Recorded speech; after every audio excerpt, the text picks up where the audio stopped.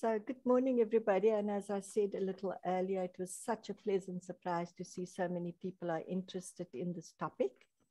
And I'm hoping that we are going to have a fruitful and inspiring engagement today, because the whole point of this is to hear your views on the Liasa in Touch and also about writing for the Liasa in Touch, so that we can improve what we do on our side, while at the same time you are learning on your side. So it's a learning process, I think, for exploring process for both parties here. So this is not going to be a presentation with slides, because I don't want anybody to be distracted from or to just receive information. I want it to be a sharing exercise very much.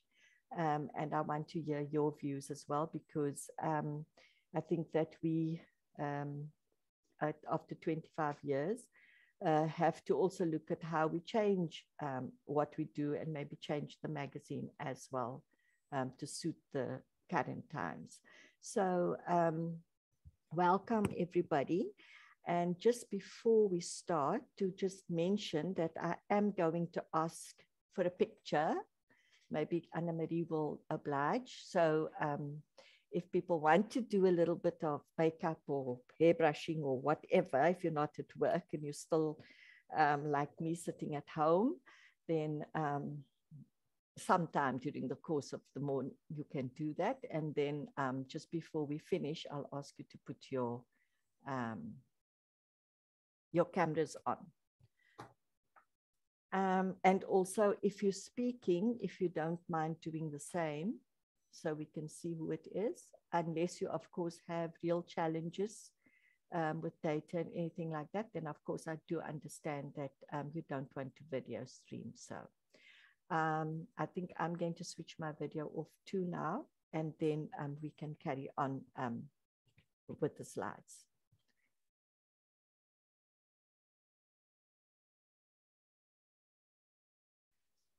Okay, so what we've basically done is have a slide just telling us kinds of topics that we want to touch on, and then to look at what your challenges are, why you write, and that. I'm not going to be teaching anybody how to write. I do have exchanges with people on an individual basis when we discuss a specific article, if it's necessary. And so if there are things that I may have at some point raised with you, and you during this workshop want to ask me about those things, or have a little take, maybe everybody can share the things that they see as concerns, and then maybe we have answers during the workshop. I must say that I find this very disconcerting, because I'm looking at a screen and I feel like I'm talking to myself, and I'm such a person that likes to be interactive and see people's faces and how they receive what I'm saying. So I do find that this is a little bit, from my side, a little bit disconcerting as well, but we'll persevere. Oh, Ingrid's asking if there will be a comfort break. I think we will, yes, I think we will need a comfort break, Ingrid. Catch a cup of coffee. Thank you for raising that. And I think we'll start at 10. What about a break at about 11? And then we can carry on afterwards. If you want to. Sounds good. Okay. Okay, so I just thought, as an introduction, I will speak to you about the magazine itself and what I do as the editor, so you understand basically the process that I go through. I know that in the branches and interest groups, one of the things you have to do as part of your reporting on an annual basis is that you produce newsletters.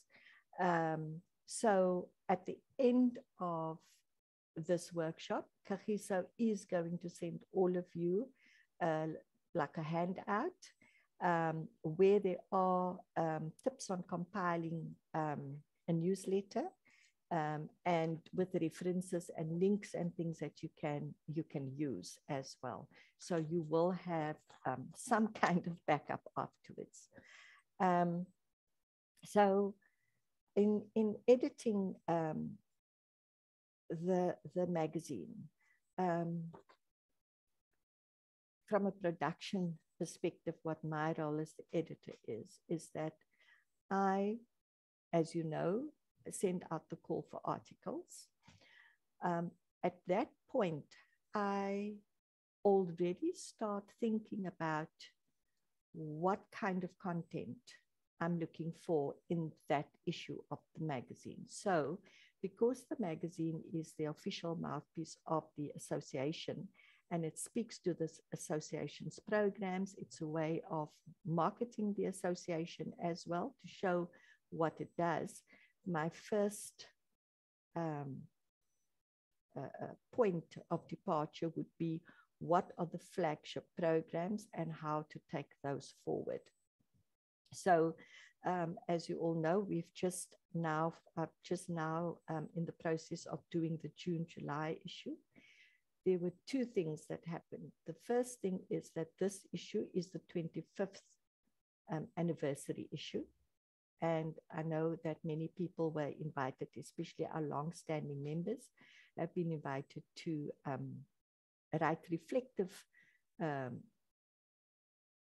articles on their Liasa journey, what Liasa has done for them, and why they remain active members within Liasa. We also invited past presidents and various people. So those ideas about whom to invite and how to approach a 25th anniversary issue, those are the ideas that I would jot down since last year already. Actually, I started on this and start thinking about how we would present the content. So I see that Leanne is saying, does every issue of Liasa in Touch have a specific theme? Yes, it looks at the flagship programs for that specific quarter. So, for example, the theme for the June issue is traditionally South African Library Week. That would be the main focus of the June issue. This year, because of Liasa's 25th anniversary, and as you all know, Liasa established on the 10th of July, which covers the next period, we also then focused on the 25th anniversary for this issue. But generally, we would be looking at South African Library Week and then everything related to that. And then as little short snippets of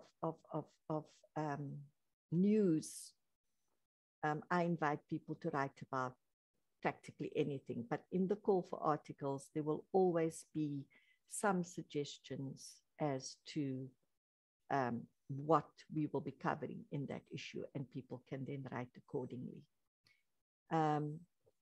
So it starts out with the call for articles, and the call for article for the deadline that is in the call for articles takes into account the production process. Now, because the magazine is available in both print and electronically,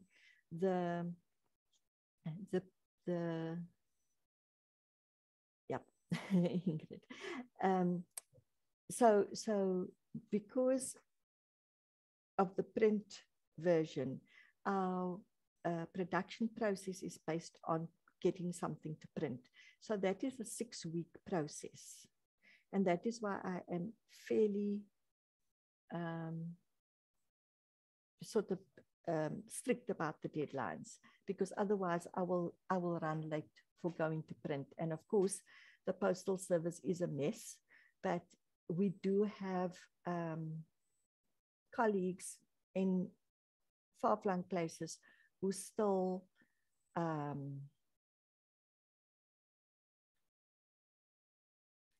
the colleagues that are in various places still have challenges with data and stuff with downloading. So we do bear that in mind as well.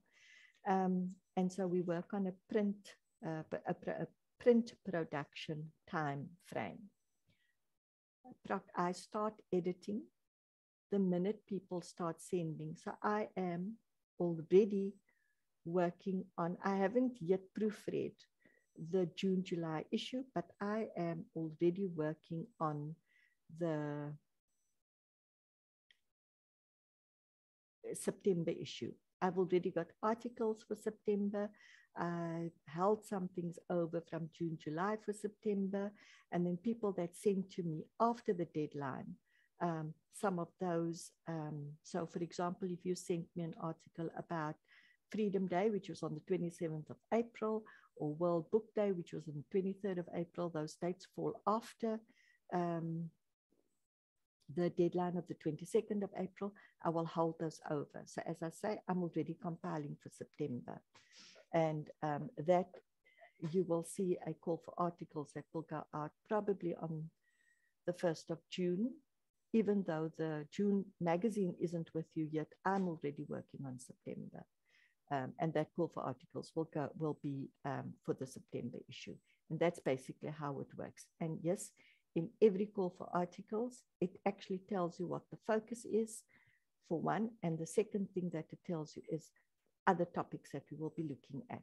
And you don't have to stick with those topics. And I'll come to that later, but that's basically how it works. And that is what I call news gathering. Then there's the editing part of things, which, as I say, as the articles arrive, I start proofreading them, I look at them, and very often I engage with people around them because they've gone early. So we have time to talk about what they're writing about. And also, I look at the photographs that they send. I look at things that they might want to change. I look at, I might send something back and say, you know, this is really interesting, but why don't you tell us about these things? Expand, you have the time to do it. Expand the article to cover a bit more. I often do that with people who are writing for the first time, and maybe they're writing about their libraries, or it's a library I've never heard of. And I think that that would be of interest to our readers, and I would ask them specific information about their libraries, so we get more of a profile than just an event.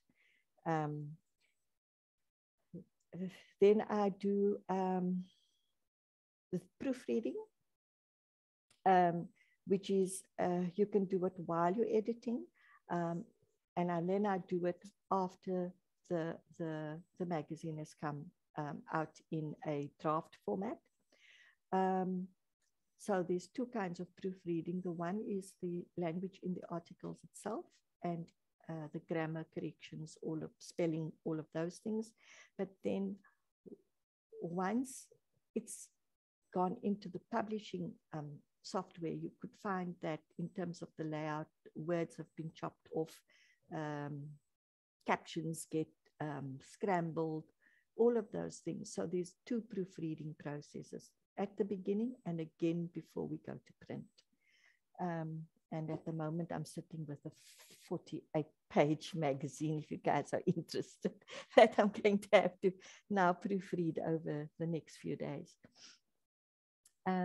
Once I've done all of that and I've gathered all the information, and I'm happy with the articles, I then organize them into what I call a logical order for the graphic designer. So I create folders, and I try and name the folders according to a broad topic. So South African Library Week 2022 will have a folder, and then within that folder there would be subfolders. So if you had a program in your library, I will name your folder SA Library Week or SALW at Eastwood Library.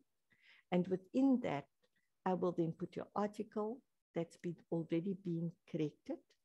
and I will add your photographs, and the photos will have some captions so that when the graphic designer gets the copy, everything, and this is a very old-fashioned way of doing it, but I give, to prevent any kind of mishaps, I actually download everything.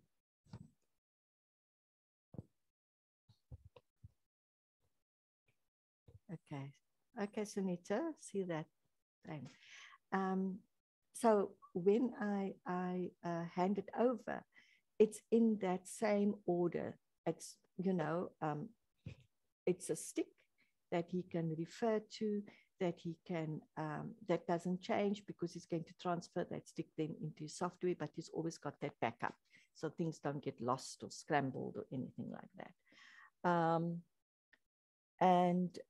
Yeah, and at that's the stage I hand it over. And then as I said, once I get the design and layout back from the graphic designer, at that point, I print out the magazine. I go to a print shop.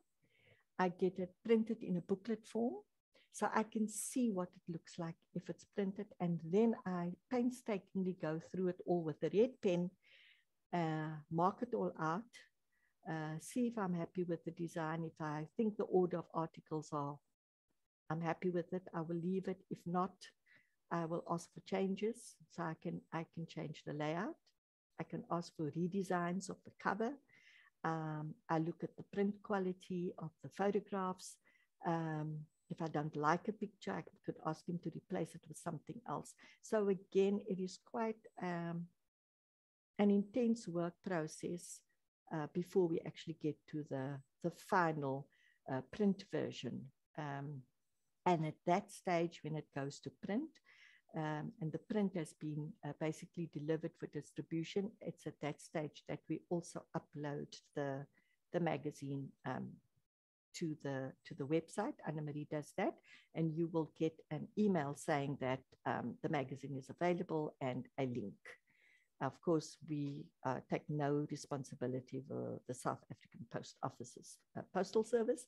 So I think it's more luck than anything else if you actually get your magazine during the month. But the aim is that if we can publish and have the magazine ready for distribution by the 1st of the month of publication, that is the aim. It will normally go into the post the following week, say by the 6th or the 7th of the month. And in Cape Town, I think we're fairly lucky. We normally get our magazines in about 10 days, 10 working days. So generally, I receive my personal copy before the end of the month of publication. So at this point, I'd like to see if there are any questions. People can talk. I find it very difficult to always listen to look at the chat. So if there's any questions from anybody. Ingrid has raised her hand. Ingrid? Hi, okay, let me see if I can unraise my hand, a lower hand, okay. Otherwise the hand stays up the whole time, and you can keep having to ask me if it's an old hand. So I just want to say that in this, I do the people's column, which I sometimes have to say to Nohra, oh gosh, they are lean pickings because nobody has sent anything through.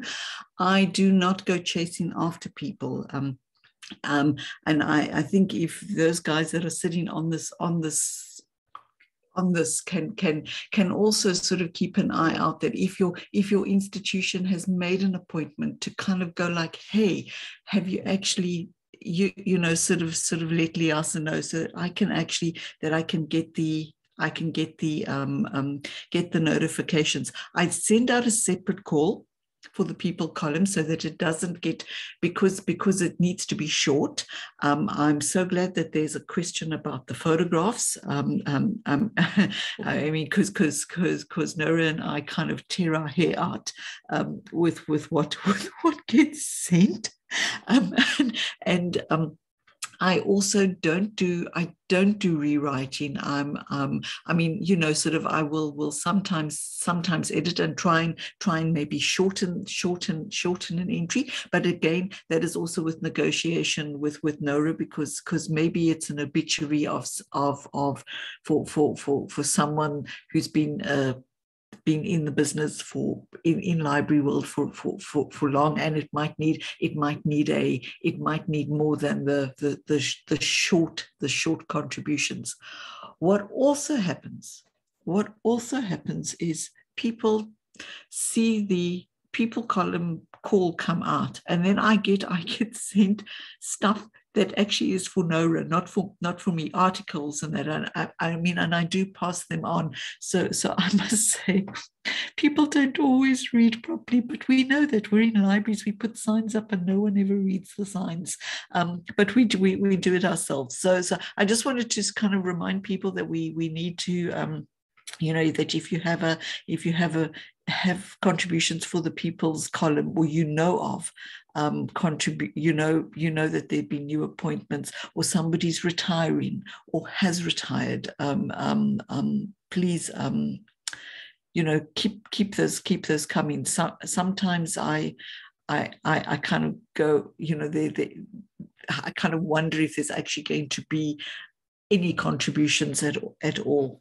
So I just wanted to say that's a particular challenge that I have, and I stick to the same deadlines that Nohra's got. And if stuff comes after the deadline, it then goes into my folder for the next month, for the next LIT.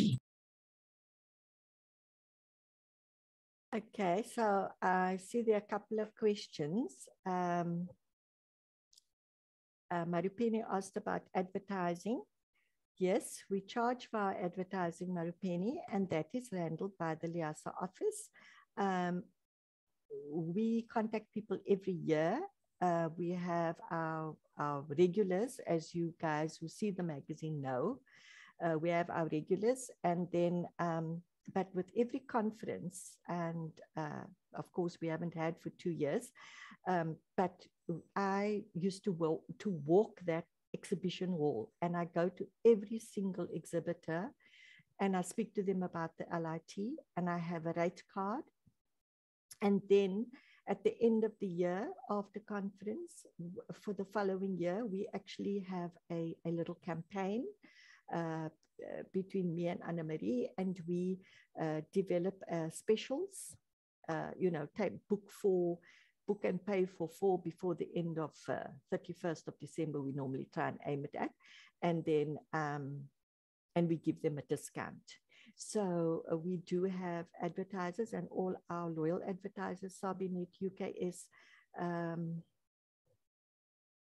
who else is on here? I think we've got Book Talk now, Mindex, and I think EXCO has taken ads this year. It's not the same every year. Fanskijk, for example, only took one for, you know, it depends on what their financial situation is like at the time. But yes, they do that, and I actually interact with all of them. Then Anna's asking if I have a team. I'm the team, Anna. We have I do all the, as Ingrid said, she does the people's pages, although I might sometimes get something in separately, and I also add that onto what Ingrid has done. And then basically, as I said, I do all the proofreading, I do the compilations. It then goes to the graphic designer and print, who does graphic design to print, which is Madney. I think the names are all in the magazine, and you'll see. I don't remember if we've put Ingrid at the back or the people page. We must put that information. back again because we used to have Ingrid's name and email. The Liaisa in Touch email address that you get for your submissions, that is a group email, which I am part of, Ingrid is part of, Anna Marie in the office, and we basically take the areas or the articles that is relevant to the work that we do. So Ingrid can extract, for example, the people information, and I'll do the rest.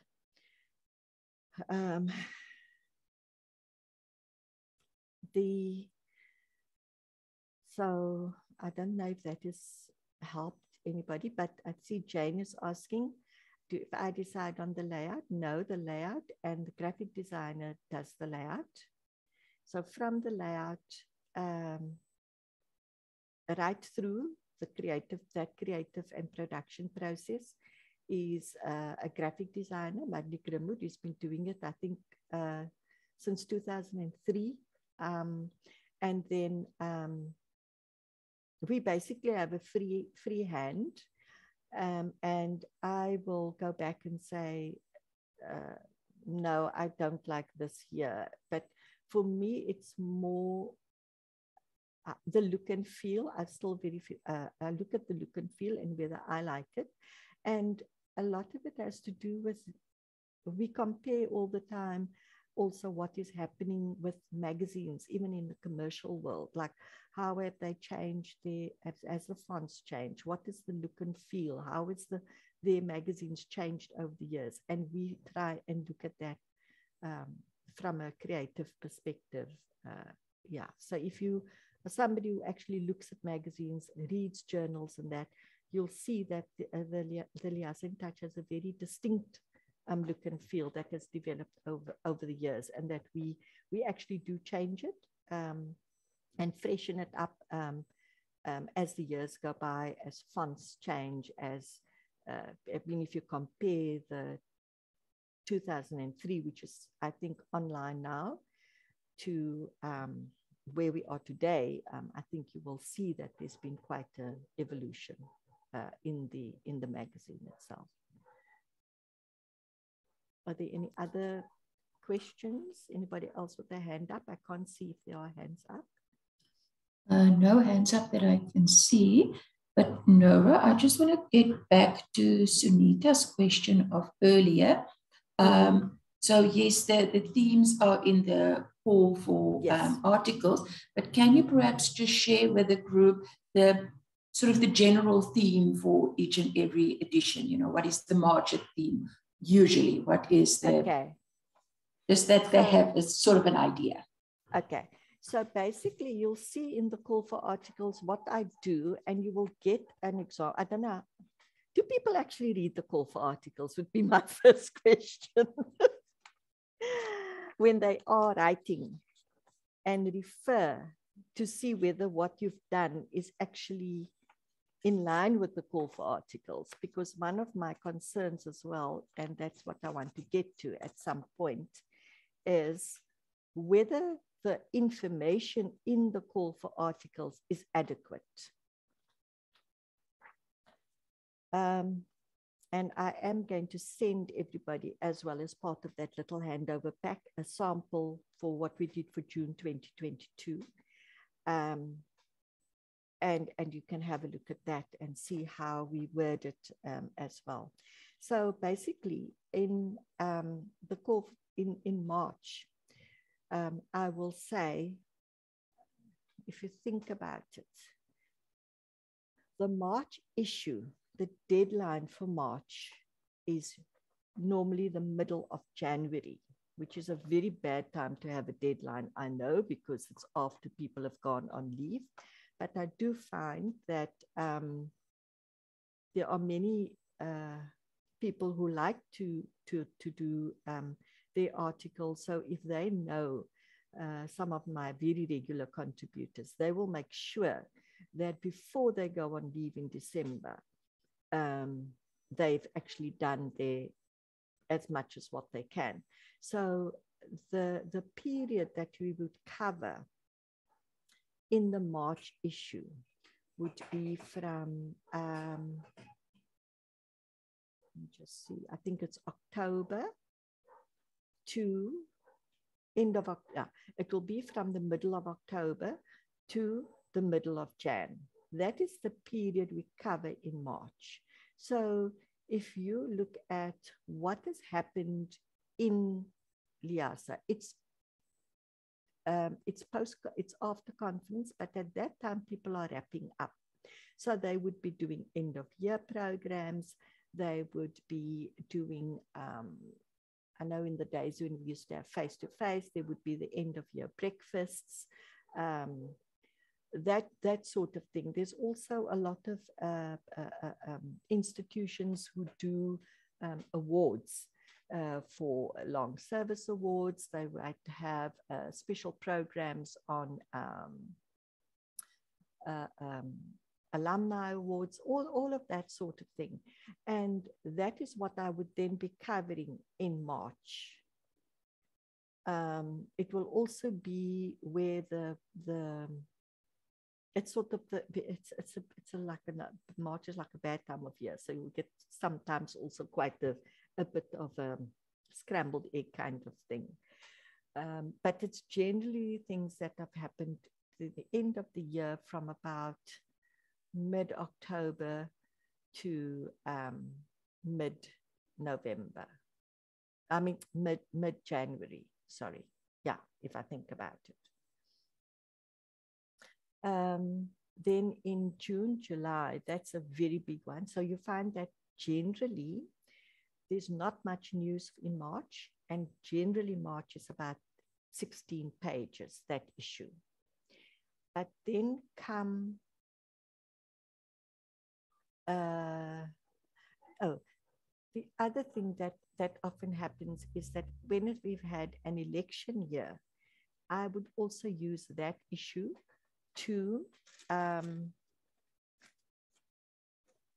just thinking, I've actually got the March issue open right here on my desk.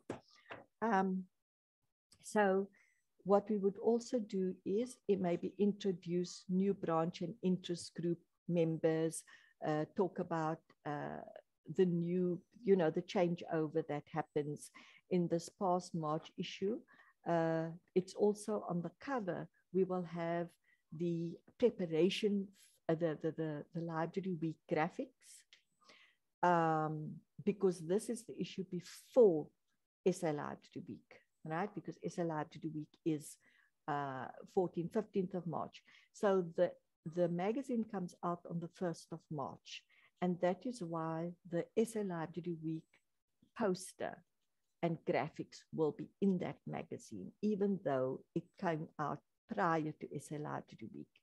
There's also maybe articles on what people are planning to do for Library Week. And in this past issue, we had a lot of articles from the various universities looking at their programs, because I think in November, for example, the Send Free Soul Book Fair took place.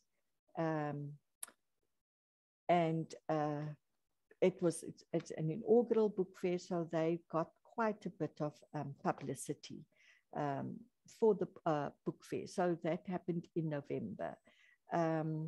Sometimes libraries are renovated. There's all kinds of programs that happen in late October, during November, and then I would cover that in March. And then June, July, which I've just done, will focus on South African Library Week, and we will also look at Liasa, because Liasa's Librarians Day. Sometimes people write about Librarians Day. Okay. Nice, you sound okay, soft. I'm not quite sure. I'm going to turn up. Is my sound better, Erna? No, it's still the same.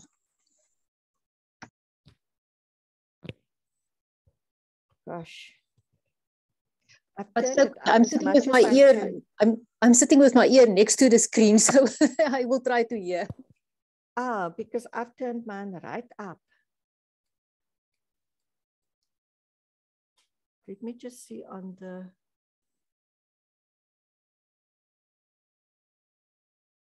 I'm just going to.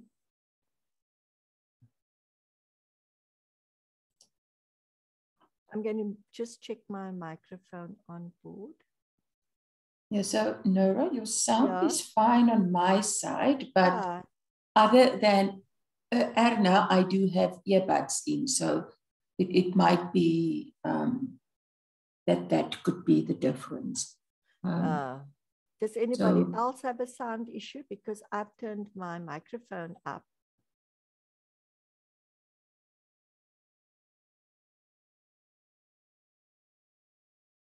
Doesn't seem so. No sound issues wearing headphones. So it seems that if you're using headphones, you'll normally find that it's when you are trying to use your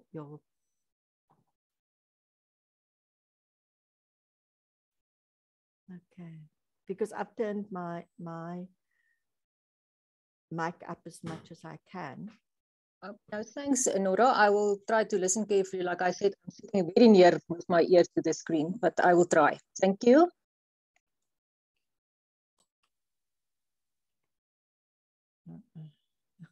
Sorry about that.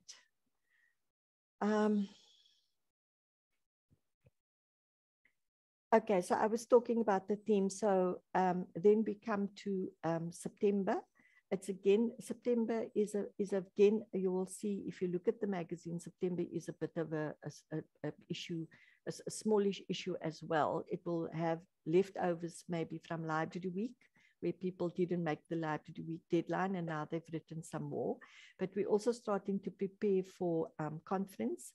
So there is not a theme running through, yes, there is, sorry, 10th of July, which is Librarians Day. And that is a LIASA program.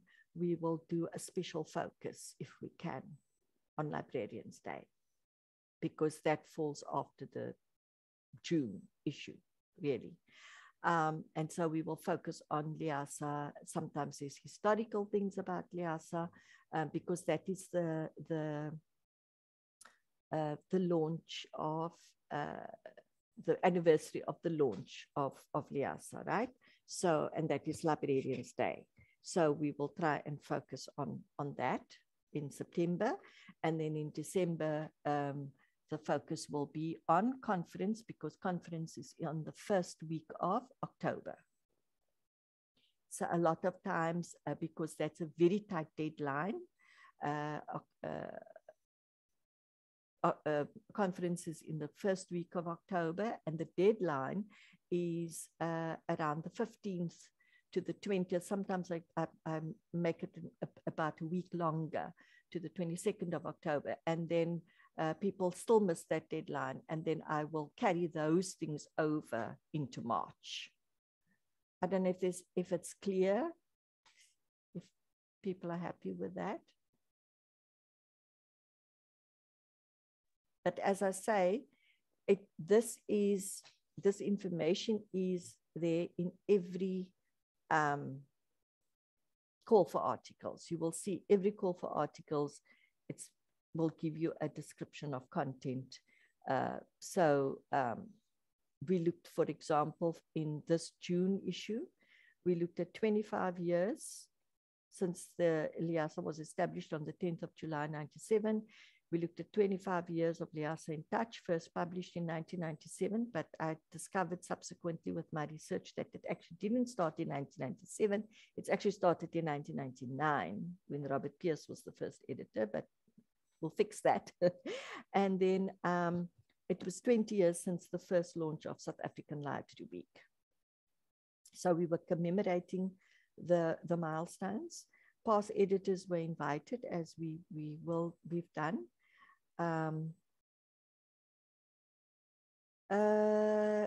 I think, Ingrid, if we look at what we've uploaded, Edna has kindly scanned every copy that she had.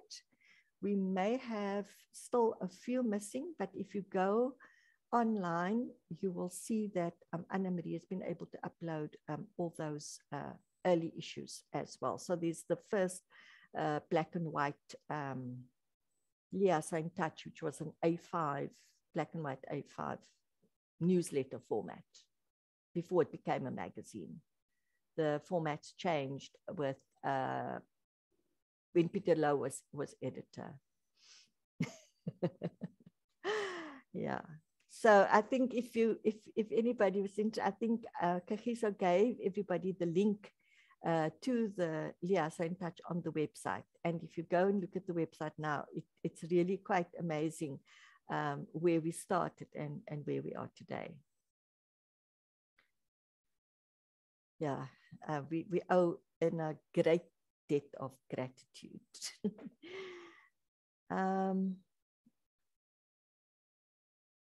So in the call for articles for the June issue, the deadline was Friday, the 22nd of April. And I also then in there would say, share your experience of World Read Aloud Day, International Mother Language Day, Liasa branch and interest group meetings, opinions on issues affecting our profession, continuing education and development, challenges that the pandemic has brought to your library, working life. You know, all of those things are good for talking about. So if we can go to, if everybody's happy, any other questions on production, call for articles? I would like to discuss the call for articles in greater depth, but I would like to do that further on. Can we go to the next item? It's now 10:44. I did say we'll stop at 11. So now I just think if we could have a 15-minute talk about what you enjoy reading in the, this is now a question for everybody. What do you enjoy reading in the Liasa in Touch, and what are the things that you think are missing? And I'm going to turn off mine.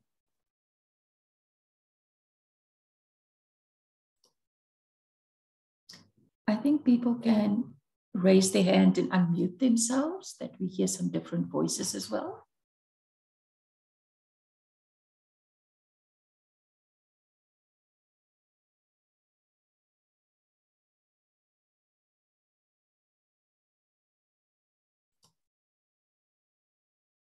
Or Nohra, do you think they're not reading the Liasa in Touch? That's how I feel a lot of the time. Right. And that is why I just thought I'm going to put everybody on the spot so they could say to me, this is what is missing. I can say one of the issues that have been raised with me,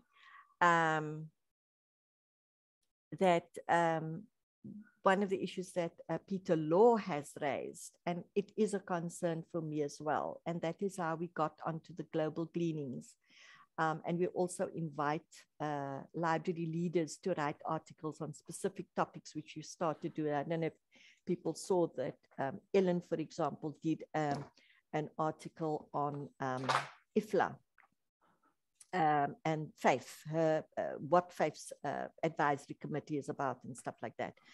An issue that Peter raised with me is that we don't have reflective opinion articles on our profession. So he looks, for example, in Global Gleanings at libraries, what's happening in international literature, what's happening on the international library scene. And so it's just views on various things that he has found interesting, that he's come across, read about, and that he would like to share.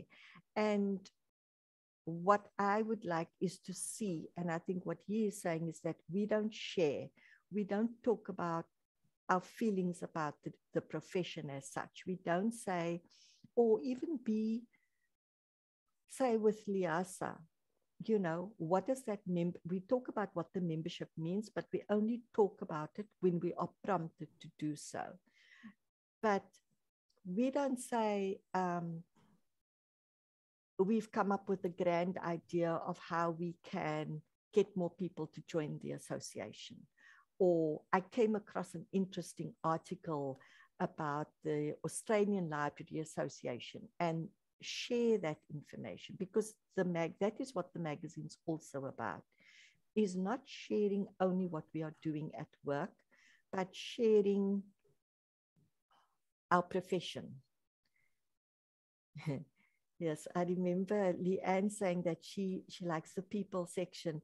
When I first started doing the magazine, when I was PRO, when we came to our meetings, John Sebi and the late Haffy Haffagy would be waiting for me. And the first thing they did when they see me is they pounce on. I'd had to bring the magazines with me, whatever had not yet been posted. And they started it from the back, Leanne, so that they could see who retired, who was where. And then they went to the front of the magazine. But that used to be quite a ritual, yes.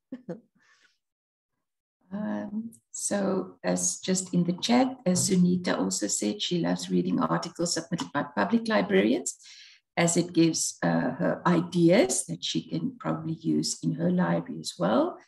And then before we go to the next messages, we have Erna first, then after her Tabi Singh, and then Marupene. So Erna, you can unmute yourself and talk to us.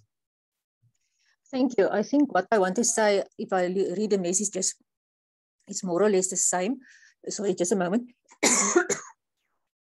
Because I like to see what is being done in other libraries. So then it gives you an idea for yourself, but it is just interesting to see and hear what other librarians do in their libraries.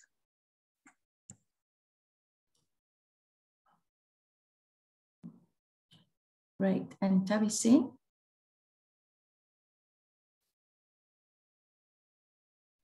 Good morning, colleagues.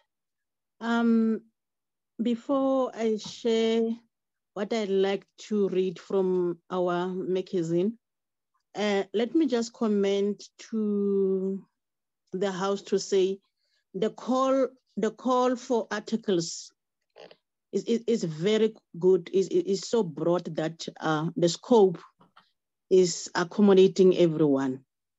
And the calls for articles from Nohra really straight to the forward.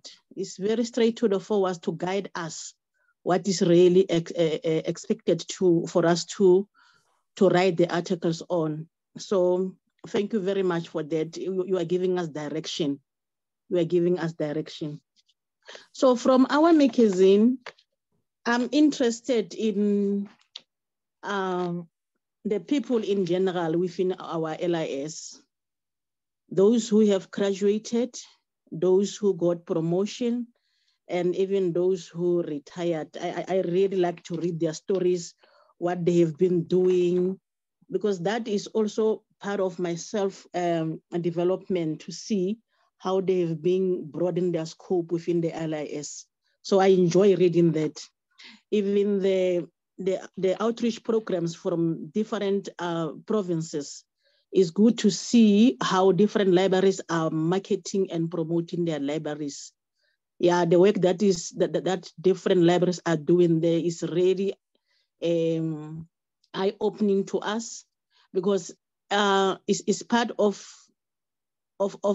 exploring and ensuring others what we are doing. So sometimes you read there and said, oh, it means next year I will be doing this program the way they have done it. It's part of benchmarking for us. If the program has been done let's say in Mpumalanga. So the following year I can say, oh, I'm going to copy their style. So hence I'm always on the outreach programs. Thank you very much for the platform. Marupeni, I see your hand has disappeared. Is that intentional? You want to share something with us? Thank you, Anna Marie. Thank you, Nohra. Morning, colleagues. Marupeni from University of Venda here in Limpopo Province. I'm also in the committee for Helik and Retich. Just a few things from my side. The first thing I just wanted to know if we have ever done a survey for us, LIASA members, maybe asking questions about reading our magazines. That's the first thing. The second one, I think it is true, it is a challenge for us as library staff or librarians or LIASA members, that maybe it is true that we are lazy to read. Maybe we do not read our magazines, but we are always there in social media and everything. I think I'm also one of them. Mostly I read our magazine if I know that I contributed something. Like I remember after LIASA conference last year, because I contributed something, then I had to read. And then now in March, because I knew that the ELIC and contributed something, I think on the magazine again, that's when I had to go to the magazine now to read. I think it is a challenge for us now as LIASA members and library staff members that we must start reading our magazines, so that our magazines, so that we must know what is happening in our profession. What I also liked from the email from Nohra, it's also talking about the role of us as members of the interest groups and the branches. That one of those roles is that we must contribute to articles to our magazines. Do we do that? Maybe we are not doing that enough. So I think it's a challenge for us that we must take forward and see how we can change that. I also like this workshop. I hope that maybe most of us here, we're coming from the branch, or all of us were coming from the branches. Maybe we can take these workshops back to the branches and tell them about our LIT magazine, that it is important for us to contribute to that magazine, to read that magazine and see what is happening in our magazines.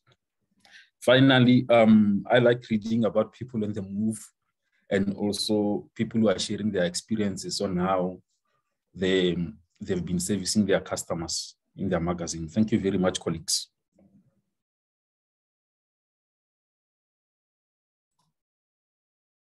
Thanks, Marupeni. Anybody else?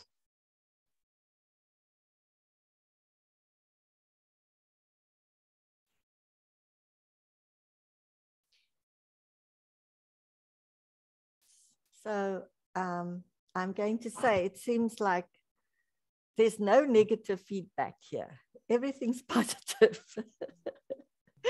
Yeah. And I do take on board the fact that maybe we should be looking at a survey for our members about, I think the only time we've surveyed members, not very in depth, was when we had the debate around electronic and print. Yes. And at that time, it was very much, gosh, I think undecided, because it was like half-half. And of course, there were lots of people that actually said, can I have both, please? So we've just carried on printing. It is very expensive, I must say. And the costs are not covered by advertising. Advertising contributes a little bit. So we've been very grateful to the Department of Sports, Arts and Culture for their sponsorship of the magazine, because that is actually what is keeping us going. As you all aware, the magazine is one of the benefits of membership, and in principle, the idea originally was that part of your membership fee would pay towards the magazine. So, you know, it was like a ratio, so much goes to the magazine, so much for this service, that kind of thing. But it's not a very practical way of doing things. And if costs have escalated and our increases of membership have not kept pace, I think, with the costs of services that we get from LIASA, we always have to look for alternative funding. And in this case, for the last 2 years, the magazine, is it 2 years or 3 years, Anna-Marie? 2 years. 2 years, yes. Yeah. So we've been very fortunate to be able to secure the funding for the magazine from the department. I don't know what we'll do if we would have to sit again and think very strategically about this. Should they at any stage say that they don't see their way to giving us that grant anymore. At this point in time, it seems they're quite happy with the magazine themselves. And we have also approached the department to start writing a series of articles for us on library policy. You know, we only hear about the conditional grants and at conference, and we don't really know what the library directorate is involved in. We know that we have advisory committees to the Minister for Legal Deposit, for NCLIS, and I feel very strongly that the magazine should be carrying articles from them so that we can keep our members and the broader profession up to date on these developments within our sector. And so that is an area that I think we've started on. Hopefully in September, we will carry our first article. The other thing that I am also wanting to encourage is we have very many members who serve on international bodies. So we have, I think it's Mandla's on the governing board of IFLA. There is AFLIA, which and LIASA is a member of both AFLIA and of IFLA. We've got SCEXAL coming up, and I would like to see more interaction with LIASA about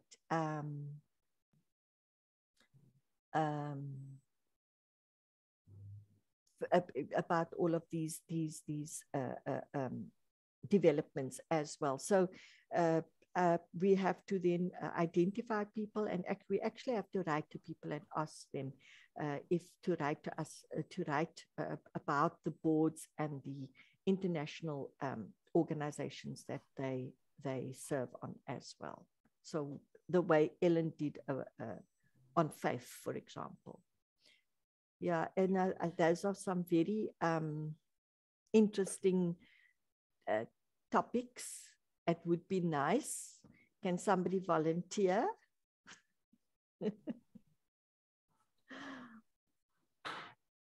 Well, while they think are volunteering for that, Ingrid, your hand was very briefly raised. So if you want to raise it again, just shout. And in the meantime, Maria. Okay. Okay. No, first, your hand was up first, and then Maria. So.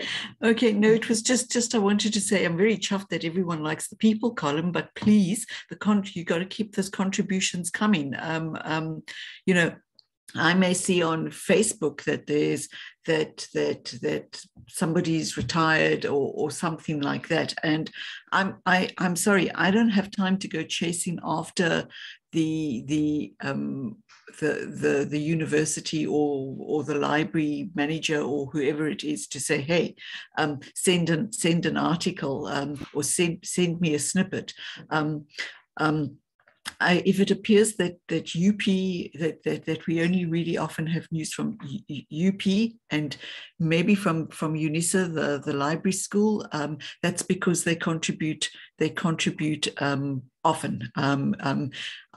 There's LCP is is diligent about sending through news with good quality photos, etc. etc. So I just want to say I'm very chuffed that you all like it. And if you send, please just keep the articles coming. Yeah. Definitely. Maria, shame your hand must be tired by now. You can unmute yourself and share with us. Thank you, Nohra. This is Maria from the ELIC branch. In the Liasa In Touch, when I read about promotions, new appointments, etc., it gives me courage, and I think most students and staff members will also work hard to get promotions. Every information you need about the Liasa is available on a newsletter, like Liasa registrations, activities, successful events held from different institutions, vacancies, and etc. Thank you. Thanks, Maria. Well, at this point, I see it's 11 o'clock, so Ingrid must be wanting a coffee and a body break, comfort break now. So I wanted to just thank everybody for their inputs. And as Ingrid said, it's up to you, actually. It's every member who writes. And whereas Ingrid, I know, doesn't always have the time to follow up, I do. When I come across something interesting, even if it's, I see an advert, say there's a workshop coming up, and somebody has sent an advert, then I will actually contact that person and say, please, can you write me a report? Please, can you do this? Can you follow up and write something special about what you've just done? And that is why in March we carried a full 2 pages on the Senfrisol book fair, because I actually contacted them. I saw that this was an inaugural book fair. I saw how they were doing, and I actually who they had invited, and I actually contacted the organizers and said, even before the time, this is what I want. These are the pictures I want. Please, can you write articles? And they sent me 1, 2, 3, 4, I think 5 different articles with different pictures about the things that they covered over that time. And that's why they got 2 pages. So, you know, I know that there is a 600-word limit, but I'm open to negotiation always if people engage with me before the time. So if when we come back, we can look at the obstacles that we have to writing. Okay. Sorry, can we be back at 11:15? Sure, let's aim for 11:15. £15. Kagiso, will you just pause the recording? You don't have to switch it up, you can just pause it.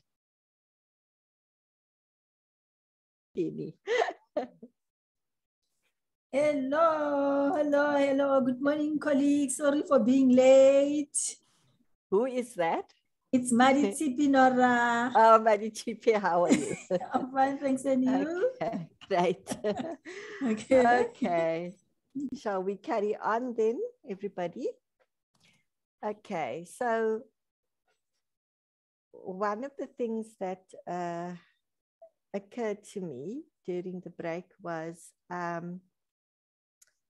we wanted to look at obstacle and challenges, and I thought that we could look at specific challenges as well as the specifications for publication, if that is off-putting in any way. So point number 3, do you ever see an article and think I could write that, and think about why you don't? Or what are the obstacles and challenges? So these things are together, and I thought we could look at that. But before I got there, I just wanted to also note that one of the things that concern us, I think, by us, I mean mainly me and probably the office, is that branches and interest groups are required to write or produce a newsletter and then also write about LIASA activities. And very often it would seem as if people conflate LIASA and the work that they do. And it is very difficult sometimes to see the benefit or the impact of a program for LIASA. And what I was wanting to ask is, when you are writing about a program or when you're organizing a program, do you think about how the program will benefit LIASA, what kind of impact it will have? Does it grow the association? And I don't mean only in terms of attracting members and servicing members, but also adding to a sort of body of knowledge, if I could put it that way, of the association. Or is it just something where we go through the motions because we need to tick a box? I think that's something that we really need to think about when we are on branch and interest group committees. And how do we reflect that? Because very often what I get are news articles. So, and by what I mean by that is like it's reading in a newspaper, the how, why, what, why. Oh, we presented this program. So many people attended. This is what the program was about. But it never goes beyond that. It doesn't go to this was the impact or the benefit to LIASA, or this was the benefit or the impact on the community. More people have heard about LIASA now. Or when we did this program, we invited the institution head. And this is the outcome. The institution head knows about LIASA. Our counselors know about LIASA. They know more about librarianship. They know more about the profession. I know there was a time when even in the public library sector, the counselor for that ward, for example, would get an update from the librarian or a magazine as part of marketing. I'm thinking of that kind of thing because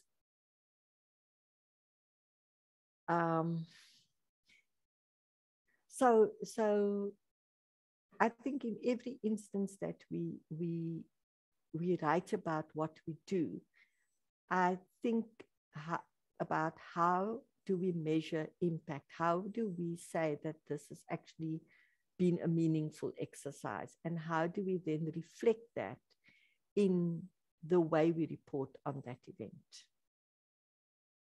So if anybody would like to join in with this discussion, I'd be grateful for thoughts on this. Sure. So Ingrid's hand is raised, and then Leanne has a question.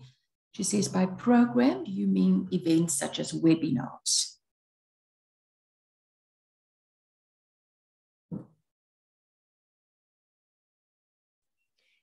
So I just think any kind of event, because in the old days, it would have been face-to-face, and now we can't do face-to-face. But if we, as an interest group, you've presented a program on something, and 20 people attended.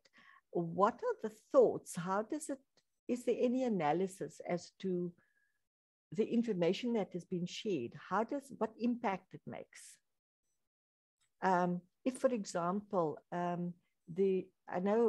think is it Elik that's doing, who's doing the conversations with leaders? IGBIS is doing conversations with leaders. It would be interesting to know the learnings that people take away from that, I think. What is a particular thing? How is it impacted on a specific person or on a group of people?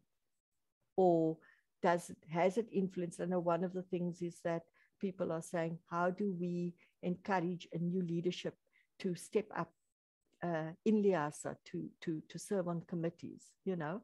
And I would think that if we had a series like that, and out of that series, 3 or 4 people actually stood for election because of what they heard from one of these library leaders, I think that would make it a great success. And you could say, how do we replicate this? That's what I mean, yeah.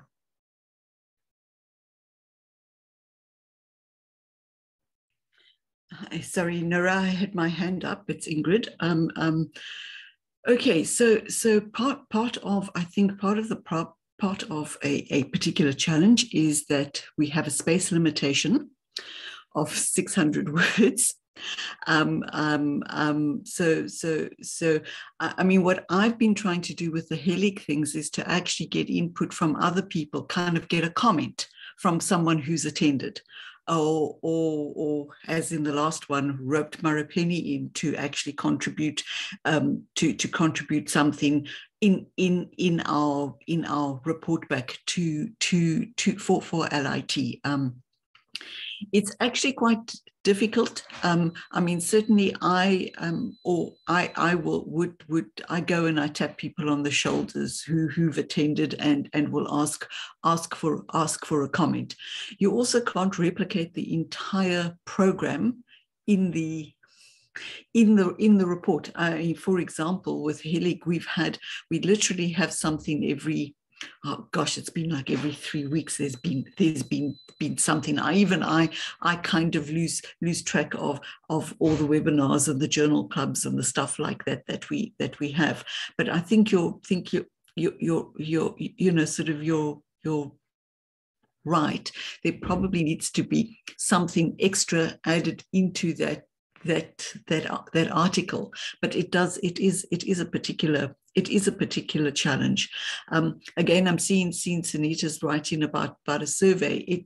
We probably don't do enough surveys, but then again, you know, what are those questions that we're going to get, and what is the response rate going to be like? So where we have people kind of, as I say, some of my colleagues don't have a choice. I will, sort of tap them on the shoulder and say, hey, Nuru, can you actually, you attended, what was your impression? What were your takeaways? So we tend to do that. But I also have a bit of a contrary position around the branch and the interest group newsletters, because quite often the content in there it duplicates what is in, often duplicates what is being contributed to LIT. It's almost like a box ticking exercise. We've got to get four newsletters out. But why are we doing? I think we need to kind of raise the question about why are we doing newsletters when we actually have the LIT, and where our focus should be perhaps on making contributions to the LIT as a branch and as an interest group. I've certainly over the years managed to persuade HELIC that we don't need a newsletter. We have literally a monthly email that goes out. We stay in touch with our members that way, and we will contribute to LIT to make sure that there are contributions to LIT. Sorry, so I, as I say, I have a contrary position about opinion about newsletters, and particularly branch and interest group newsletters. I've also seen some pretty lousy newsletter examples of wonky photographs, wonky layouts, different fonts, sort of design disasters, and a lot of time I know goes into setting up those newsletters where we should rather be focusing on contributing to the Liasa in Touch Sorry, that's just my kind of opinion there. It's an interesting point you raise, Ingrid, because my concern is, does your newsletter, I know that the newsletters go out on Liasa Online as well. And I cringe sometimes as well, because I can see there's been no proofreading, for example, basic errors from one page to the next, and also the photographs. And I do feel that it does take a lot of time. I understand it. I mean, if I just look at what I do with the Liasa in Touch, the time that it takes me, and if you have a full-time job, and yes, I did do this while I had a full-time job as well, but you really need to have so much resources. And yes, if you just had to do a Word document and submit a couple of photographs, I think there'd be much less work involved than if you had to put together a whole newsletter and look at your layout and your graphics and, all of those things. So that is something that maybe the branches and interest groups need to take up with in the Rep Council. So the other thing is that, as I said, I know you raised the 600 words. I'm always ready to engage around that if I think that the topic and the article deserves the space. So you will see that, for example, sometimes, depending on how much stuff I get, and that is why I use Senfrisol as an example, or even UP, even though UP is sending 600 words at a time, they may have 3 or 4 submissions at 600 words at a time. And if somebody says to me they want to do a very reflective, analytical article because Helix hosted the coffee talk and a question came up that they think is worth exploring, analyzing with comments and stuff. And no, we're not going to do 600 words, but we think we'll probably get 800 to 1,000 words. I probably will say yes. The 600 words is, when people, there are people that write 600 words for something they can say in 400 words. And I then end up having to do a rewrite on it. So it's a kind of a balance. And that is why I say the engagement is so important. When people actually come and say, I've got this idea, I want to write about this. And we actually work together. I mean, I've done that as well very often for people. Or I will do a copy editing review on an article if there's enough time before deadline, and give my comments as well.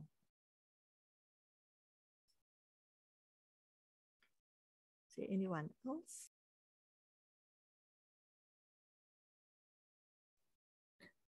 Just a few comments, but no questions on the chat. So Sunita said that she's struggling with the photographs because of the phone she uses. Not necessarily cheap phones, Sunita. Some phones, expensive phones, take poor quality photographs as well. And then Erna said that if the news is duplicated from the branch newsletter to the LIT, it will be more widely read, which is true.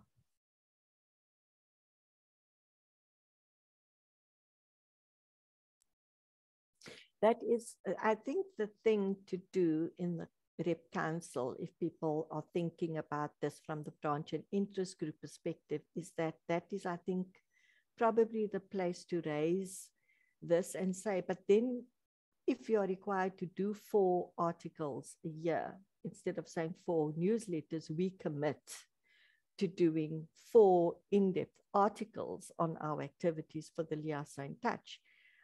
You do have a wider audience, and it's on the website in the publications, because it's in the electronic version as well. And I think it would be far more from the Liasa in Touch perspective, it will reflect the association more broadly, I feel, because I do think that sometimes I see things in the newsletters and I think, why haven't they sent this to the Liasa in Touch? Why have they taken the trouble to do this for the newsletter? And they didn't think at the same time they could actually send it to the Liasa in Touch, because it's an article that's very interesting. But by the time I see it, I've gone past on in terms of the deadlines and stuff, because I would actually contact the branch and say, please, can I have this for the Liasa in Touch as well? I do see that sort of thing. But sometimes, as I say, it's too late. I've gone past that. My deadlines are gone. And yeah. So it's something that I think the branches and interest groups need to raise in council.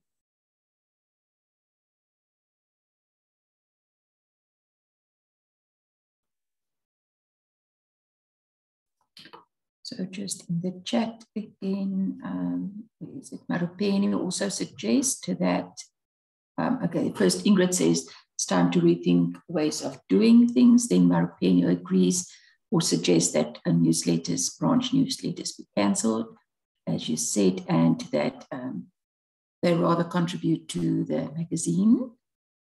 Sunita, of course, agrees. Adna, talking about the quality of branch newsletters. What about workshop or PRO branch newsletters and editors? Nohra, you want to touch on that one before we go to the next messages or the next chats about the workshops? Okay, so I know that we've actually spoken about workshops. I am not a graphic designer or a newsletter person, right? I work with a person who has done graphic design his whole life. And as I said, it's a collaboration, because I look at the content, and then I look at the look and feel of the entire thing. And as I say, once I see it in print, I can move articles around because it doesn't suit my logic. And that is the prerogative of an editor. Now, I do understand the experience that our branch newsletter editors have had. I have worked with them in the past. And sometimes people, they struggle to get branch people to contribute. So they're going to end up with a very thin newsletter, or maybe only 1 or 2 articles. Then the person isn't very proficient in terms of, and it's always the job of one person because there's not enough people. Then not everybody expresses themselves very well. Some people express themselves well verbally, other people express themselves better in writing. So those are things that need to be looked at as well. And if you have the workshops, as you said, Anna-Marie, at branch and interest group level, don't you think it is, I mean, at first it will depend on a decision as to whether it is necessary. If people decide that they actually don't want branch and interest group newsletters, that they would much rather write for the Liasa in Touch, because the work involved is a lot of work. And we all know how difficult it is to, at every branch, capacitate people in order to be able to do both. Because even if they are writing for the newsletter, they would still need to write for the Liasa in Touch in terms of, say, SA Library Week, for example. The branch did a special program for Library Week, and now they have to do it for the newsletter, and they have to do it for the Liasa in Touch. So, you know, do people have that kind of time nowadays to actually do it? And if we do the workshops, how many branch newsletters will we have, or interest group newsletters would we have at the end of the day? So I just want to add to that. many of you that have been on a branch or interest group EXCO for a while know that we used to have those leadership weekends where we did some training for the PROs, for the treasurers, for the secretaries.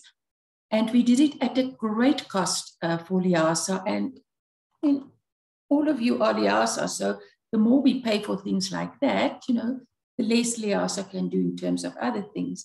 And we have found that it was not effective. The very first newsletter that comes out, pictures would be dragged in all corners. It would be, the layout would not be right. So it was not effective.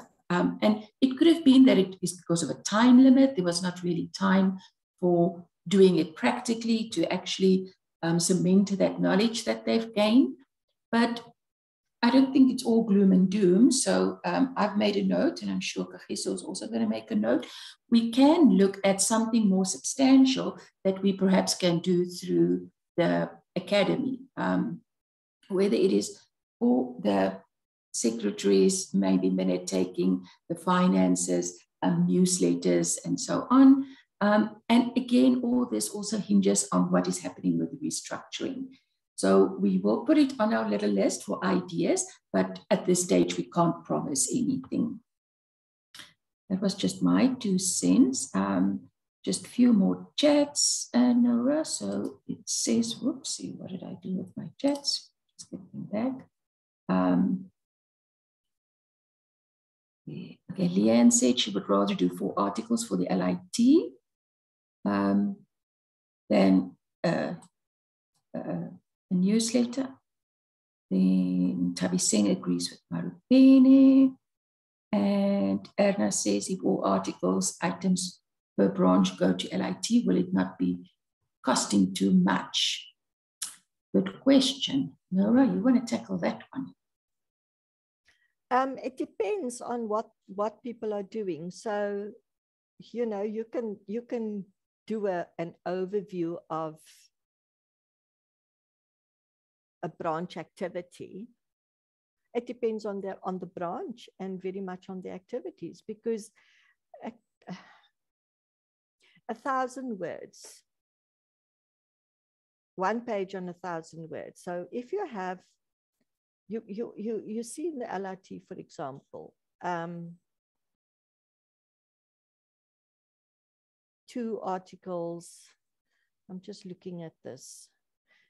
Sometimes you'll get 3 or 4 articles on a page, depending on the length of the article, if it's an article or a little news report, how many pictures, if the pictures are good quality, did we, you know, push the picture down just to a small picture. It's all got to do with design, really. So if I think that there's too much, it depends on what it's about as well, the content, how it's written. And sometimes I can turn around to somebody and say, you know, I think this article will go for this issue, but the next, the other article, it's going to another issue. And just also to bear in mind that just because you send it in as the editor, I am not obliged. I try and put in everything, which is why the pages differ. Page count differs from one issue to the next. So if you were writing for March, for example, there's lots of space, because ideally what we're trying to do is fill up 24 pages per issue. And some branches might write only half a page, and another branch might write things about, you know, a full page. So I think we should actually first see whether we get the content. Yeah, Nohra, I agree with you. I think it doesn't matter what it costs. Yes, it is not a cheap item that we produce, but it will be worth it if we have even a bigger issue, a costly issue, but with quality articles from news from all the branches, all the interest group, that every quarter there is a holistic picture of what happened, what was planned, the impact, etc. So I think it will be worth the cost that for a few extra pages per issue. I also think that this magazine is supposed to be about Liasa. That is the thing. This is the official mouthpiece of the association. And it needs to reflect the association. And I think one of the concerns I have, and that Anna-Marie has also expressed to me, is that it looks good, there's a lot, but it doesn't reflect the association. It's more about, how can I say, it's about libraries, it's about the broad sector. And yes, I take on board, I like the fact that people get an idea from reading what's happening in one part of the country and replicate it in another part of the country. But keep in mind that that is what you are doing for your institution in your job, you know, and yes, we want to do that.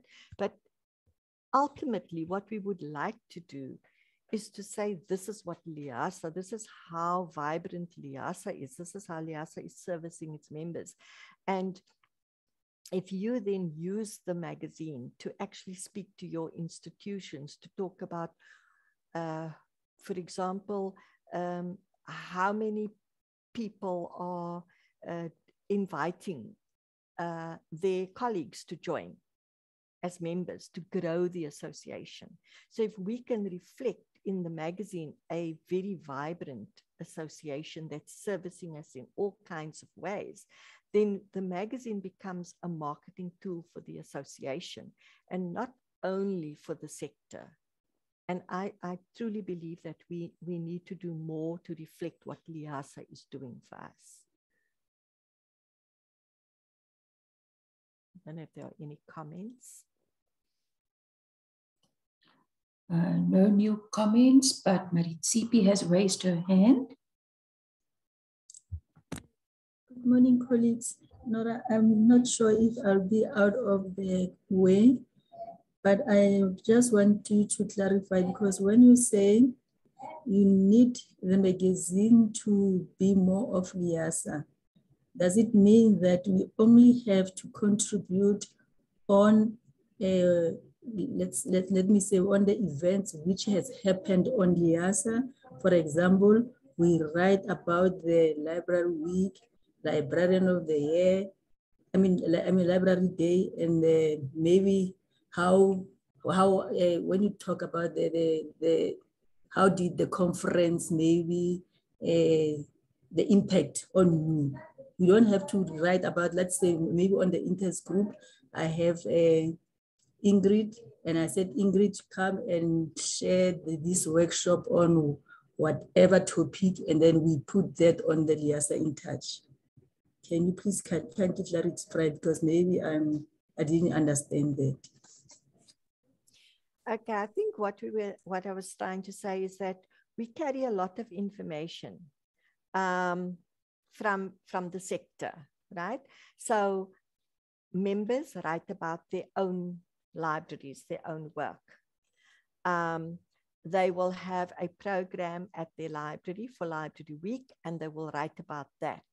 And I don't mind that, because Liasa owns Library Week, you know, so when libraries across the country write about what they've done for Library Week, and the branch has also had a Library Week event, like a launch event for Library Week, all of that will go into the magazine. But when you weigh up in terms of the content, if it's 30% is Liasa, 40% is Liasa programs and Liasa activities. And I'm talking about the entire Liasa, right? All our members. And the bulk of the magazine, the other 60%, is actually not specific to Liasa. But it's about a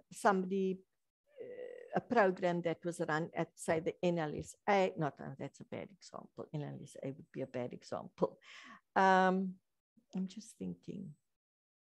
Okay, so I'm looking at the magazine now. We've got two in March. So we have two articles. Let me just see, on 2 pages, 2 full pages. One is on a bookbinding revival workshop. The other one is on 2 UP articles. The one is on the Department of Library Information Services renovates the music library, and the other one is about library service at UP launches its first book nook. Now, those are not LIASA programs. They are broad sectoral programs, and they are of great interest, but they are not LIASA programs. And that is what I'm talking about. Okay, okay. Does that make sense? Yeah, yeah. So yeah, I don't have a problem. I don't have a problem putting in the UP articles if I don't have anything else. But if I would love it if I had, I mean, I've got Tshwane has a book publishing campaign. So that's about Tshwane, the city of Tshwane's library services, or I'll get a UJ article, for example, or a city of Joburg libraries, which I get lots of as well. But they are not LIASA programs. So for me, it should, and yes, so we reflect within the LIASA in Touch a very vibrant Liz in South Africa, but we do not equally reflect a vibrant LIASA. That's what I'm trying to get the balance right. Yes, so Nohra, maybe in summary for that is that every single article is welcome. And as Nohra said, as the editor, she has the prerogative of what she wants to publish and what not, and what must be stand over. But if there is an article specific to LIASA's involvement in a program, maybe it's a collaboration, whatever, that will have preference over the article where LIASA was not involved.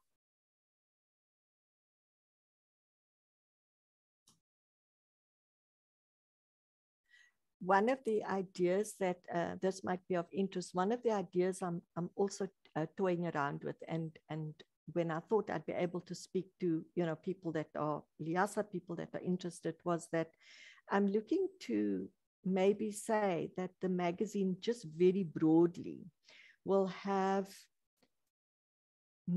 first LIASA. So you see, we always start the first 2 pages as the president's column, and we've got news from the office, national office news, right? And then we look at all the LIASA things. So we've got an expansion on the theme for, I'm looking at the March issue now. We've got Library Week, and then we've got the LIASA videos advertised. The overview of IFLA's Faith Advisory Committee, for example, I believe that is Library Association linked because LIASA is a member of IFLA, and also Ellen is the, I think LIASA actually endorsed Ellen's nomination to this advisory committee. So I don't know if you see how those are kind of LIASA, promoting LIASA. It promotes us as an organization that is internationally recognized. It looks at our members and how they serve in a professional, international professional body. So it enhances our status and our as who we are as LIASA, that these are the people who are members. This is how far they can go. And so it takes us forward. But so I would do that. And then I thought that I could have like news from the Liz sector, and that would be like snippets, like, you know, somebody presented a short program on reading, for example, and they've got some lovely little pictures about it. And that is like news from the library sector. So if you can see that there's a kind of, a hierarchy almost, let us say, of content.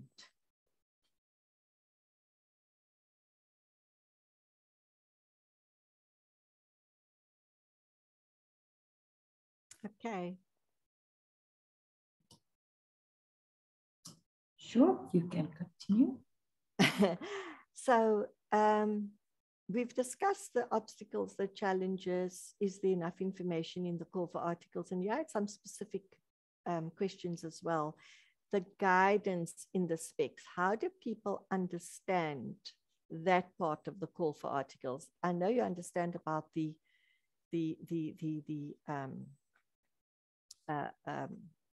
content, but in terms of where we say ensure correct publication, and I've dealt, I think, with the words adequately, but what are the challenges there that people may have in how they interpret this information about publishing? And we can then also talk about the photos in that section. Tabi Singh, your hand is raised. Thank you very much, Anna Mary. I just wanted to make a follow-up on the issue of articles to be sent. So meaning, Nohra, I think it will be proper and clear for you to indicate when calling for articles to say the articles that we need as LIASA are those that are promoting LIASA, maybe with the extension where there is a collaboration. Because from our side, we'll be sending articles that are promoting our municipalities, where there will be even no collaboration. So I think it should be clear, because sometimes we just send for the sake of complying or the sake of sending per request. But if the direction is clear to us, we only need articles that are talking to LIASA and promoting LIASA. That will be clear enough. Thank you very much. Tabi Singh, I think we're talking maybe at cross purposes. If we look at the call for articles for LIASA in touch in June 2022, right? This was the last call for articles that was sent out. You will see that there is quite a little story about LIASA. So I would always start with an introduction and a motivation as to why I'm looking for specific articles. And those will always be the LIASA articles. So that's the first part of the call for articles. So in June, I said 25 years since it was established, 25 years of the LIASA in Touch, 20 years of SA Library Week. LIASA in Touch will celebrate these milestones with a commemorative issue. Past presidents are being invited to reflect on their terms of office. Past editors will reflect on the issues. It's now not going to be in this issue. I'm holding that topic over for September because I got too much information. Past PROs can reflect on. So can you see already I'm saying, here are things you can write about. This is the main focus of the magazine. This is the things. All will be asked to reflect on why they stepped into leadership roles in the association and how they benefited from this. What LIASA has done for me. Then, this year, once again, LIASA presented the virtual launch of SA Library Week on 14th of March on the theme. Please share with us how you interpreted this theme in your libraries. I'm sure everyone is looking forward to having face-to-face events once more. Then it starts. You are invited to contribute. So you see, you've had a whole introduction to the call for articles, talking about LIASA's history and asking you to contribute. These are all the ways in which you can, the types of articles you can write. So I'm trying to give you ideas. Then after that, I say, please share your experiences of World Read Aloud Day, International. So we're not saying only LIASA. I'm saying the main 50% of the focus should be LIASA. But we also want to talk about our sector, and we also want to encourage people to share ideas. And people do that, as you have said, you like reading about what's happening in other parts of the country because you can do the program. And what would be absolutely fantastic if you wrote a letter to the Liasa in Touch and say, I saw this idea in your last issue, and we've done exactly the same, and this has been the outcome for us. Because then I know that the magazine is actually being used as a tool for training.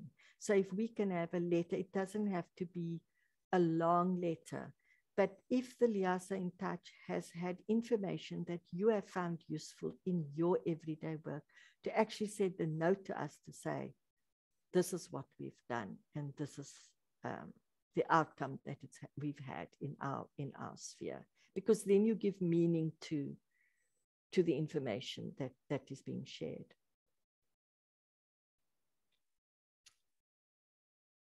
Anything else on the call?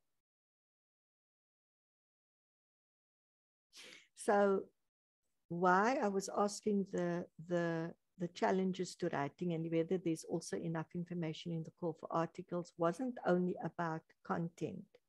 It also sets out the word count,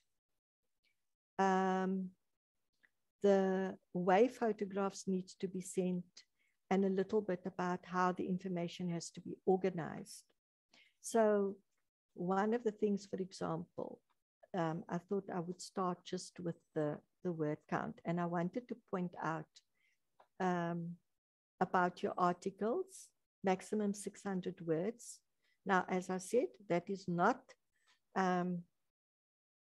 carved in stone. It is open to negotiation. Then, and I will come back if I can't manage. You've written 800 words, and if I think it's too much, I will come back and say so. Or sometimes I will even cut the article myself, the word count myself, and then send it back to you and say, please, will you have a look at this? I have shortened this article, but I don't want to change the content or the meaning of it. And one of the things I'm very sensitive to is that I need to always hear the writer's voice. So I will not change how you say things, but I might try and shorten it. But I want to keep the authenticity of the voice. And I will, in those instances, go back to you and say, please have a look at this. If you're happy with the changes I've made, then you can send it back. I even do that with as Anna Marie and the president will know, and I've done it with every Liasa president, is to actually ask them, say, I've made these changes, and only if they approve the changes will I then publish. Then the thing is that Liasa has a style guide, and I don't know whether the office has actually made this available to everybody.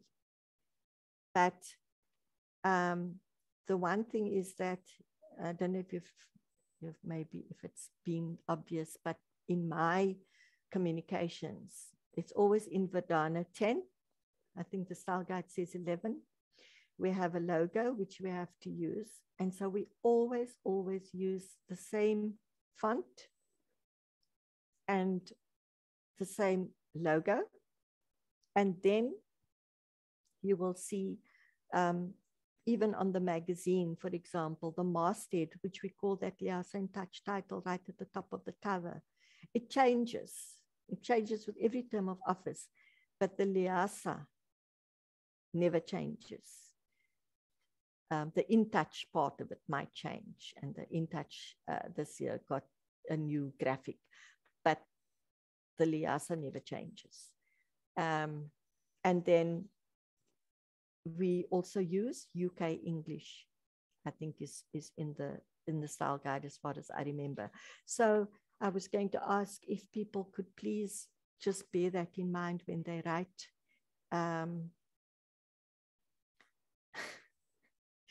Yeah. I'm looking at Ingrid's note. So if we can also please set up our documents before you actually start writing. You can set up in MS Word before you actually write. When you create your document, you actually check at the bottom to see what language you are writing in.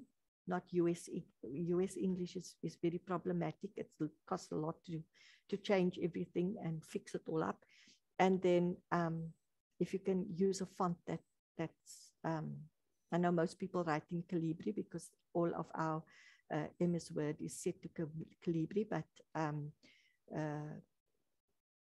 Liasa's style guides font is Verdana.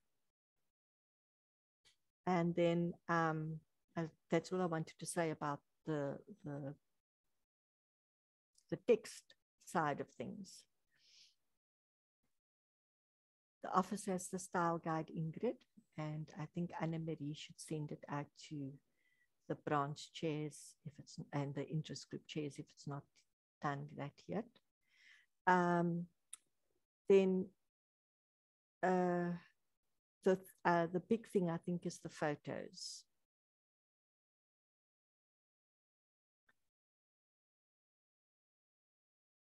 So, and I do say photos not more than 6, and I know that maybe people find it frustrating that even when they send 4 photos, we don't use all of it, and that is purely a space issue. And I will go back if photos are not according to spec, if I think it's a nice photo. So, and I want to use the photo. Then also that there is, that they be JPEG attachments and not in a Word file. Now, I just wanted to talk a little bit about that, because I think what we don't realize is that, yes, our magazine is printed and we have to work for the print process. It has to be high resolution. So that is like the definition has to be quite sharp. So you don't want fuzzy and blurred pictures. Also, when you look at a photograph, if the people are standing too far away from you, think about it. You're going to see a tiny little face, and then you're not going to see anything. It's not going to have any meaning. So photos are about 2 things. There's the technical side, and then there is the, how does the photo produce what the eye sees? And I am very, no selfies, as I believe, Ingrid. People may find this, and I look at things like when a good picture, I will look at which direction are you looking. I can see a selfie a mile away because you're looking down, or you're staring at the camera, or you've pulled your face, or you frowned because you couldn't see your screen, for example. So all of those. I'm sorry, people, I'm looking at the chat, and Ingrid's actually, yes, the editor is strict because the editor wants people to look their very best in a photograph that is going out to 1,000 and more people. And I think that we all like to look good in a picture. But we also, as this is a professional association with a professional, I hope, magazine, we want to look professional as well in our pictures. So I don't look for the poses we do on social media when we're with our friends. I look at how we are reflected in terms of our image to the world. That is the one thing. And you will see from the people page, again, I think it is UP, where the photos are very, very professionally taken. And that is because they have their own marketing people at work, and they take their pictures themselves. They don't ask their staff to submit pictures. They are in charge of taking those pictures. So if you look at the pictures on the people page, you will see that they are generally head and shoulder, passport size, bit of a smile. People look good because I think that is how people want to be reflected in the world. When it comes to programs, sometimes I know you want to take a photo where you look at the whole audience and you want to show how many people attended. But then we also want to look at a close-up. If you have a speaker, for example, look at what does the person look like on the screen when you're taking the picture.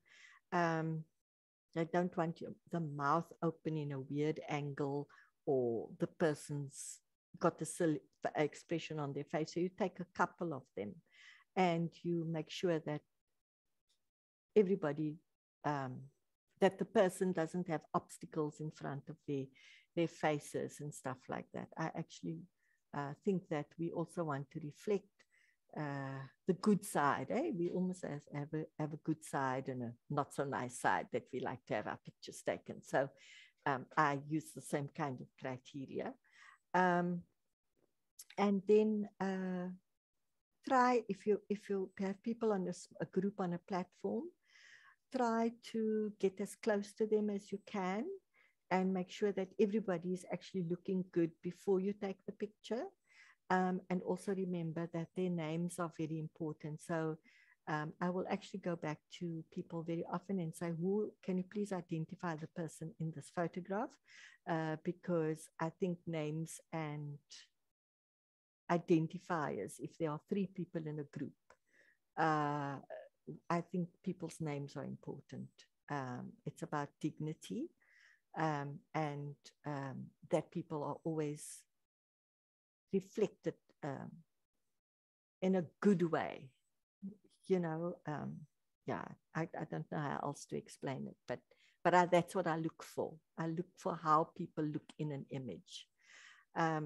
And I will go back and say, please, can you try this? That's on the, how can I say, the content, the image side, the picture side. The other side of it is the technical side. And there's cameras and cell phones. So I heard somebody say, but I'm taking my picture on a cheap cell phone. And as Anna-Marie said, all cell phones nowadays have good cameras. It's about how we use them and how we set them.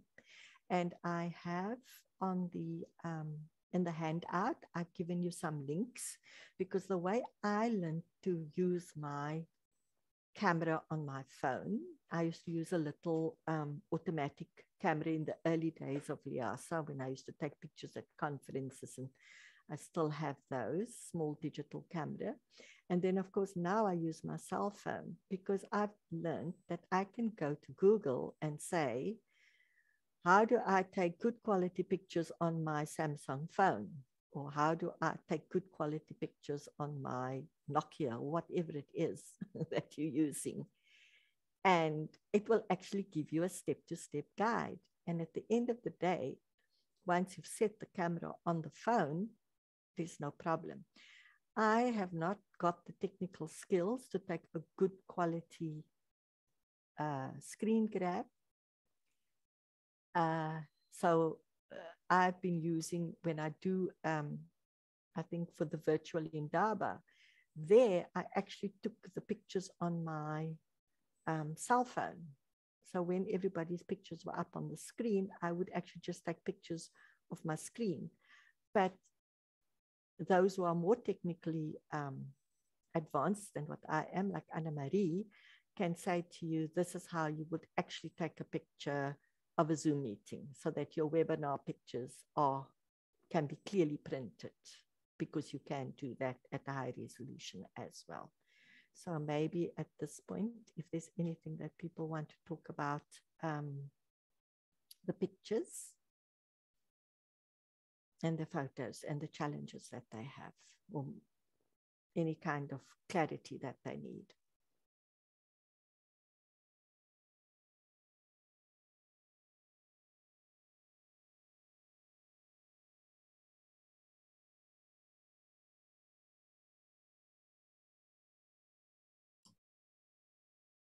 I don't see any hands or any comments.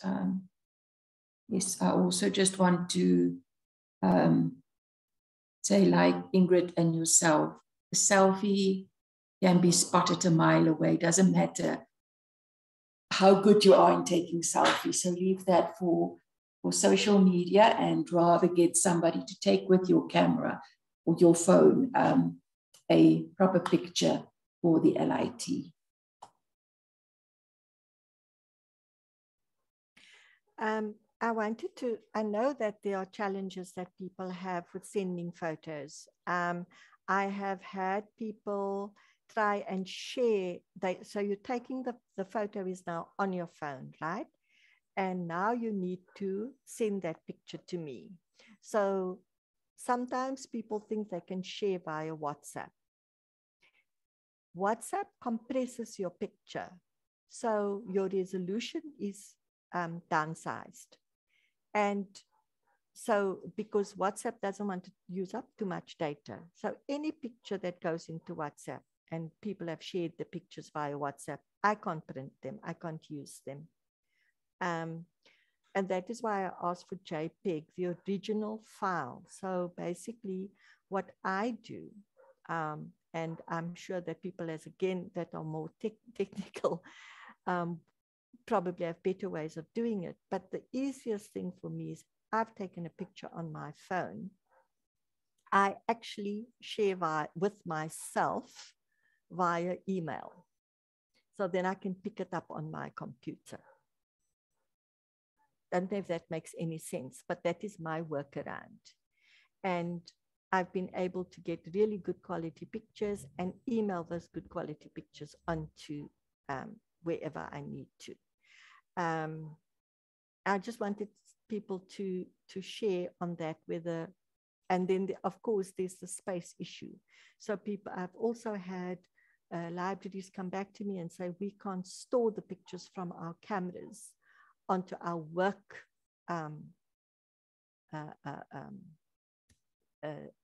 PCs at work, because we have space. Our IT people regulate the amount of space we can use. So that is another obstacle that I'm aware of, and people have been able to find workarounds around that as well. The other thing is that I know that when I was at ETV, for example, we did even though we had laptops, they didn't have drives. You couldn't put a stick in there. So you couldn't save anything to a stick and send it from another computer or stuff.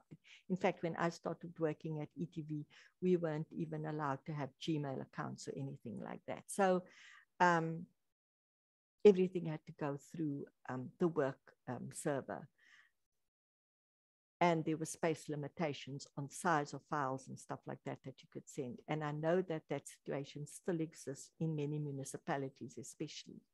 So if anybody's experiencing those sorts of problems, I'd like you to actually tell us now so that we can actually come up with possible solutions.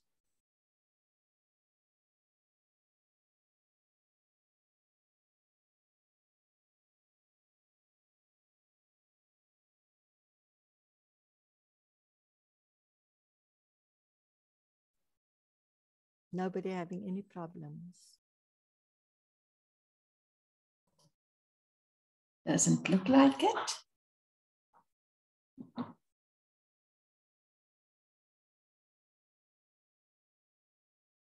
Maybe somebody can share how they get the images from their phone to you, if it's not via the method you said you use. I also use that to email it to myself, always using the actual size. When you have options, mine says compressed, what, and actual size, I always select actual size. So how else do you do that? How do you get your photos from your phone to Nohra?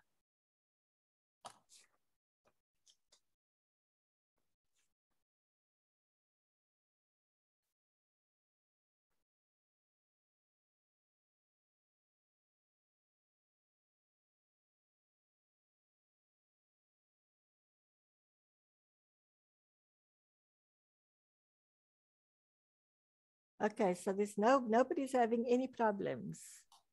Erna just raised her hand. Erna, go Okay. ahead.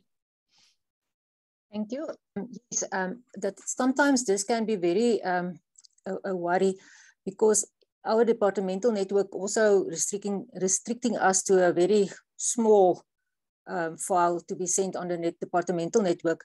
But luckily for us, we are allowed a Gmail account. So then I actually do the same. I send the photo from my cell phone to my Gmail account.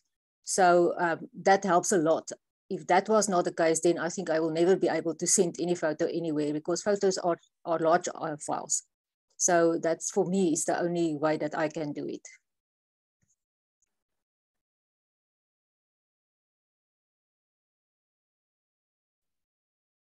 I know that, okay, one of the things I think where there's a misunderstanding, and I got it again this time, is I will say, and I think it's not the people that are in this workshop, it's the general sort of members. And I'm hoping that some of this information you will pass on within your groups as well, because I do have people writing from institutions and stuff and sending me photos. So they've published a newsletter, or they've written a report to their management. Okay, Leanne. Thanks for attending. So basically what has happened is that they've written a report for their library management, right? Or they have written for their library, or their institution has an intranet or a blog or a newspaper or a letter, whatever, right? Then they take a copy and paste of that, and they then put it into a Word document and they send it to me. I can't use that. One, when you take an original picture, a photograph, and you put it into a Word document, then again, there's a certain amount of compression that takes place. So even though the file size looks big, the photograph itself, that file itself, is a lower resolution. And so that's when you start getting those fuzzy edges, or the picture pixelates, all of that. So that is why I asked for you to not put a photograph into a Word file. I also ask, and that's why I want the original camera file. So what I find that some people do, and I say, please send me the original, they then go into the Word document where they've already put the picture. They then extract the picture out of that, and they convert that to a JPEG, and they send that to me. And I mean, you can imagine what it looks like. Now it's gone through 3 different conversions, that image, that file. And it really you can't work with it. You can't edit it. You can't compress it any further. There's nothing you can do with it. So again, that is why I ask for an original picture. So if your photo is, I don't know, I've had pictures come that look like postage stamps. If it looks like a postage stamp on your screen, I can't use it. So you need to look at the picture or the photo on your screen, and you can actually say, no, I don't think this is going to work. But because there's no point in sending a photo that cannot be published. I think sometimes people think that because we ask for photos, you have to send a photo. And that's not necessarily the case, because if you look through the Liasa in Touch, you will see that there are often articles without photos, or it's an article next to an advert or something like that. So if you don't have a suitable photo, then you're not obliged to send a photo for the sake of sending a photo. That's not an issue. But if you can send the original file, and then the captions don't go. So sometimes what people also do is they will prepare a whole Word document, insert all the photos, put the captions in there. And then because I ask for there not to be photos in the Word document, they take that photo out of the Word document and send it to me as a JPEG attachment. So that won't work, because there the photo's already been compromised and you can't work with that photo if you need to. Because, you know, we often do touch-ups on photos because maybe the picture is a little bit too dark and it won't, you won't be able to see it very clearly in the magazine. So we will actually touch up. So if you send us an original file and the light quality isn't very good, or the contrast quality isn't very good, the graphic designer will actually try and do a touch-up. And I very often go back to people and say, I'm not sure I'm going to be able to use this picture, but let's see what magic the graphic designer can do. And very often we actually do end up using a photograph, which I thought didn't look very good. But I will come back to you and say to you, we're going to see what we can do with this picture, and maybe we can do some magic. So you might be surprised that I've come back and said, I'm not sure about the quality, and we've actually used it. And that's because we've done touch-ups. But we can only do those touch-ups if we have the original file and we have enough resolution to work with. And then about the captions, yeah, I'm very clearly say that the captions should not be inserted into the photograph. Write your captions at the end of the article. So at the bottom of the article, after you finish the article and you've put your name, I also ask for your designation. So when you put your name, the designation is if you have been awarded the professional library, professional librarian status, right? Designation, which is the professional body has awarded you a designation. So that is the PLSA. So after your name, if you have the designation, that is where you put your PLSA, followed by your job title, followed by your institution. And below that, you then write your captions to your photos. And as I said, if you've had a program and you've had 3 speakers and you now have a posed picture with yourself and your 3 speakers, make sure that everybody in that picture is properly identified and that their names are spelled correctly. It's not nice to have a speaker and then you didn't get their name correct. So make sure that at the time that the pictures are taken, that you actually take a note. So it's a little bit like being a journalist or a journalist photographer and you see them making notes. It's exactly the same principle. Make sure that when you take pictures of people, that you have their names correctly spelled and then who they are.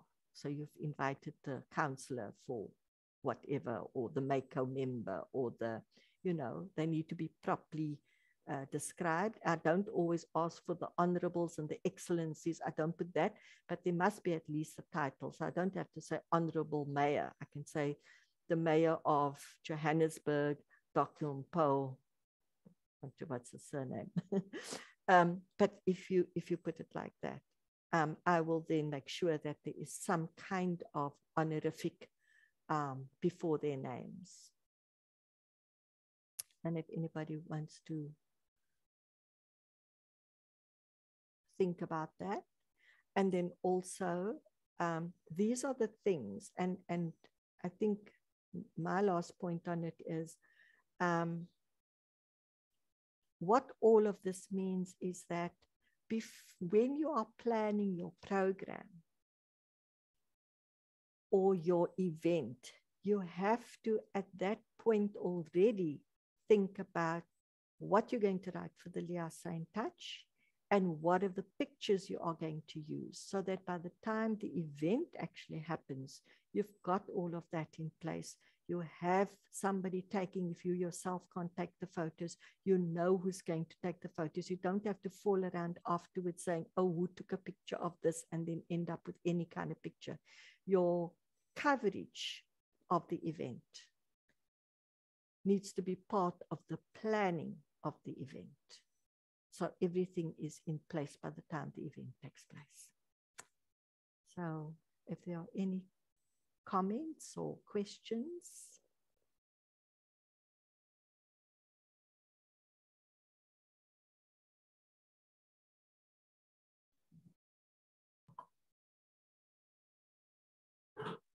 So just a comment from Ingrid, that she's suggesting that the reporting and photo should be in the project plan for every event that you plan. Good idea, Ingrid.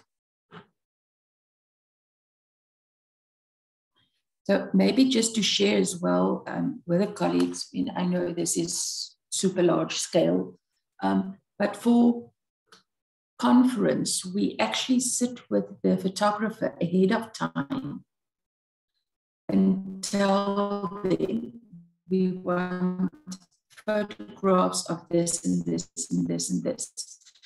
We mark it on the program for what they have taken, so that after the event that we don't have an issue with 3 of the 4 speakers we have taken photographs of, so one is going to feel left out. So maybe just keep that in mind as well. And as Ingrid said, put it in your project plan.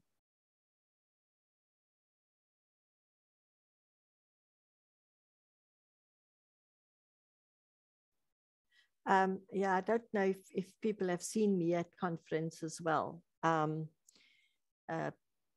I do send my request through to Anna-Marie prior to conference for the Liasa in Touch, because I know that with conference, there are very specific things that I'm going to be covering about conference. So of course, one of the things I will ask for before the Liasa in Touch goes out, I will ask for, and I do this with Library Week as well, I ask for logos, branding, any kind of like publicity, all of those things, and see whether there is anything else that I need, so that everything is branded.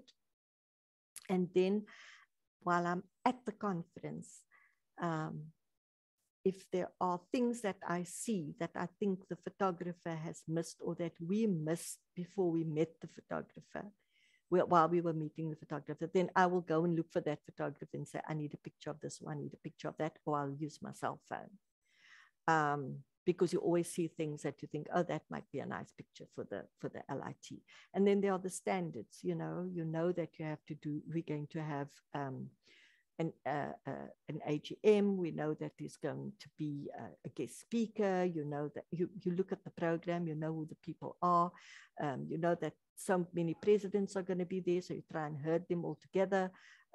You know that there's going to be a librarian of the year, and that needs special photographs, because I look at things like the lighting in the hall, and make sure that the photographer understands what the requirements are of the magazine, so that I get decent pictures for the magazine of the Librarian of the Year Award, because those are going to be cover pictures, as an example.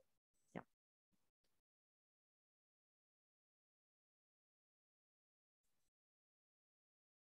So the last thing was the magazine to market yourselves, Liasa, and your libraries. I just wanted to make a little comment here. One of the reasons I like the fact that the magazine is still printed is because the magazine, and this I started doing when I was many years ago PRO for Liasa.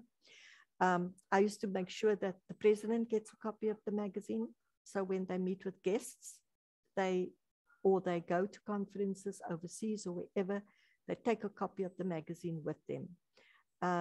I like the magazine to be with the National Librarian.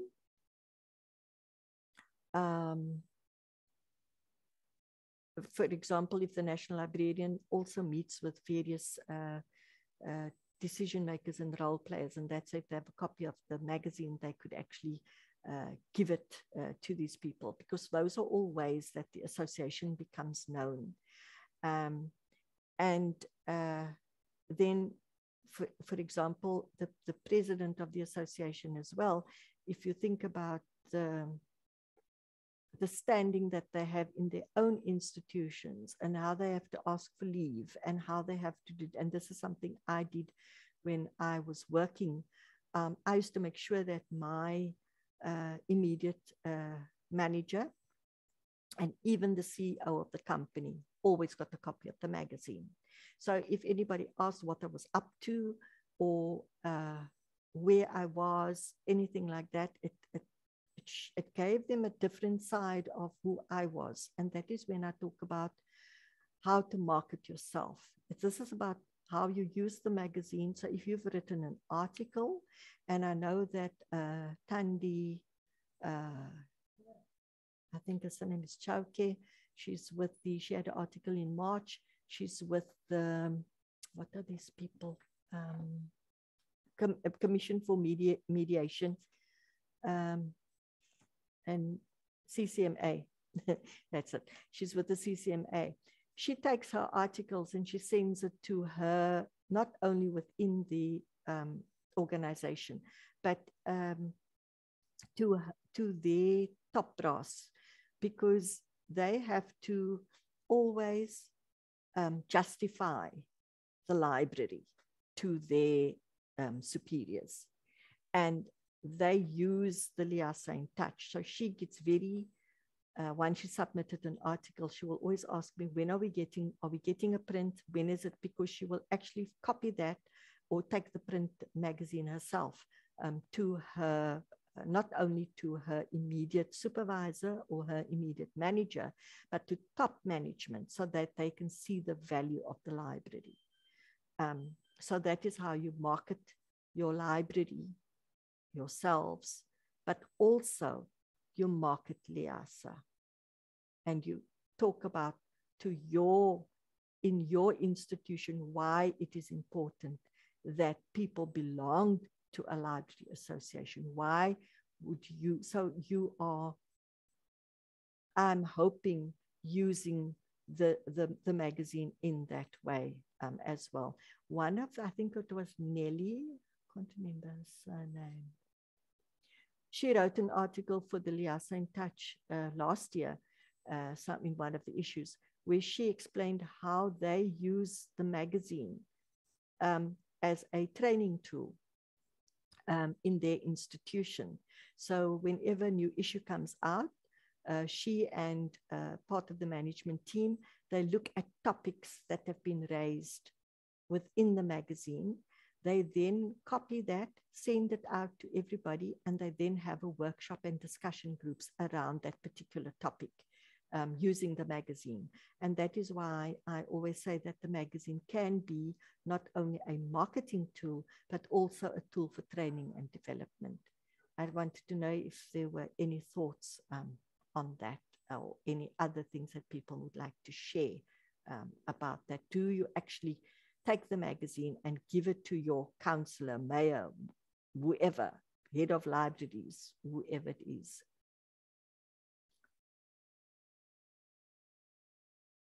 Is there anybody that would like to comment?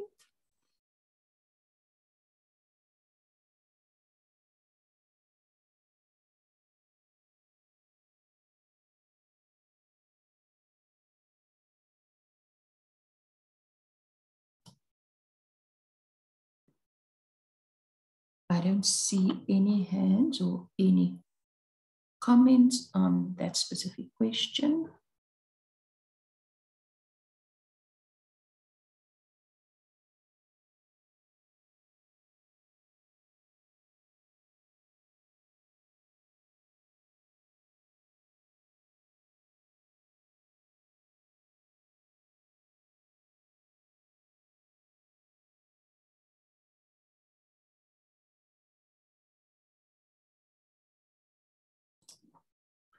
Right, so thanks, Ingrid. We value your input. So Ingrid is leaving us now.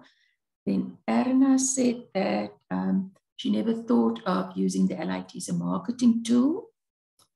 And then Sunita says we have a newsletter at Msunduzi, so it is viewed by large members, or probably by a large number of members within Msunduzi, including the mayor. Oh, good.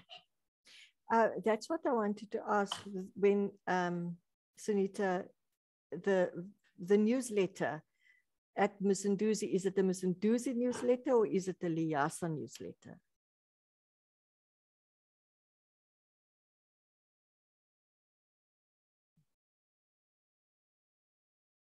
That is what I'm trying to get to, Sunita, is I understand that within your institutions, you have a newsletter, but I'm not talking about your institution's newsletter. I'm talking about how you promote Liasa within your institution. And that is where the Liasa in Touch becomes so valuable. Because all the institutions that I know of have newsletters. They have blogs. They've all, I mean, you know, UCT has that institutional, the UCT thing where you could actually read it. And very often people post items from those newsletters onto the Liasa news on Facebook. I often see things there. And I think, but why haven't they done that for the Liasa in Touch? So, okay, Sunita. Yeah, so I often wonder why they've posted to Facebook or they've put something Liasa News on Facebook, but they didn't think they could actually do that exact same post, or not post, but article for the magazine as well. Because the magazine, I think, gets shared, even though it's 1,000 members. I think it's also shared because it becomes part of the library's collection in some cases, and it gets shared with other staff and stuff. So, so I think that we also need to look, especially when we are in branches and interest groups, we need to look beyond our institutions and say, how are we sharing what's happening in Liasa with eThekwini or beyond eThekwini? I think I've received articles lately from Port Shepstone. You know, how do we talk to public libraries across KZN? You know, how do we talk to public libraries other parts of the country?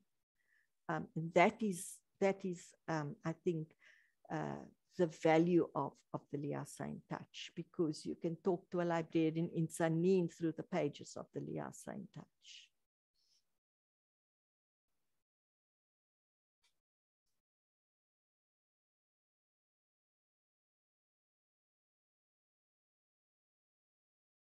Oh, and I just also wanted to point out that with Liasa being a professional association, the uptake, and I'm hoping that everybody in this group today has applied for their PLSA designations, because I don't see the point of being, you know, you being a member of a professional body and having the designation.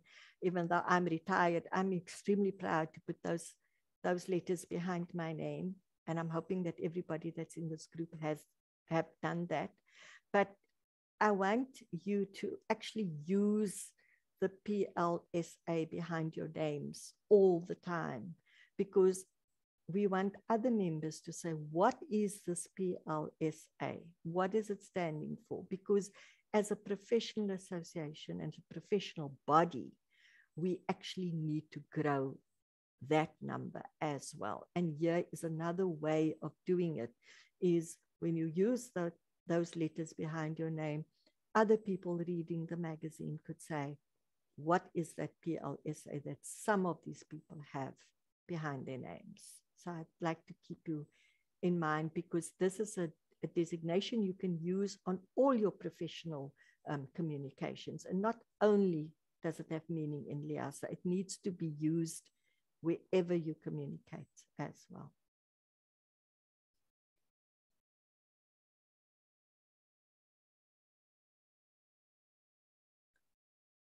So if we don't have any more questions or comments, then so we're going to take that picture.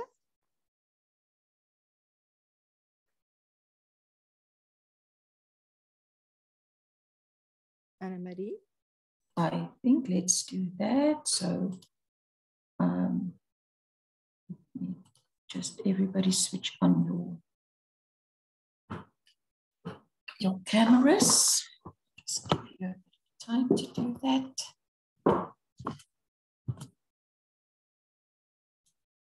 Oh, I need to change my background first. I see I still have library week.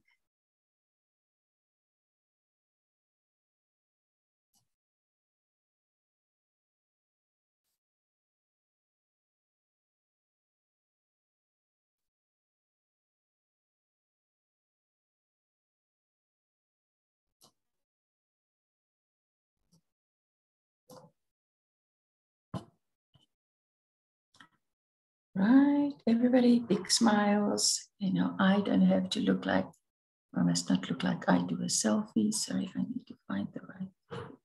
Everybody, big smile.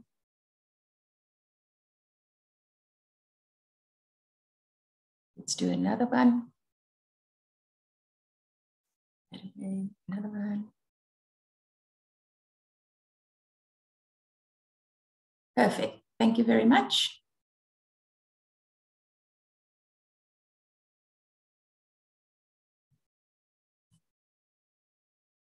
Nohra, you're muted.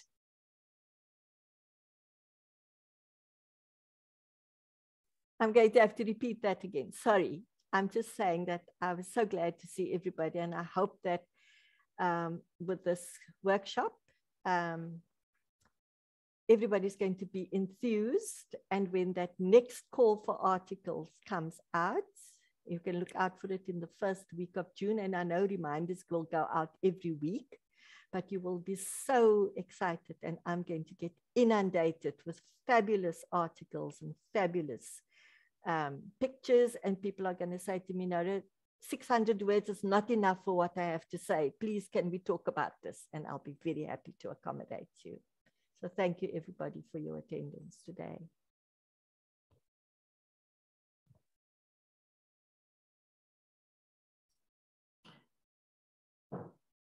Thanks, everybody. And remember to communicate with Nohra at all times. She will be very happy to help you where she can. Thanks, everybody. Bye. Thank you. Bye. Bye-bye. Bye-bye, everybody. Keep well, keep safe. Take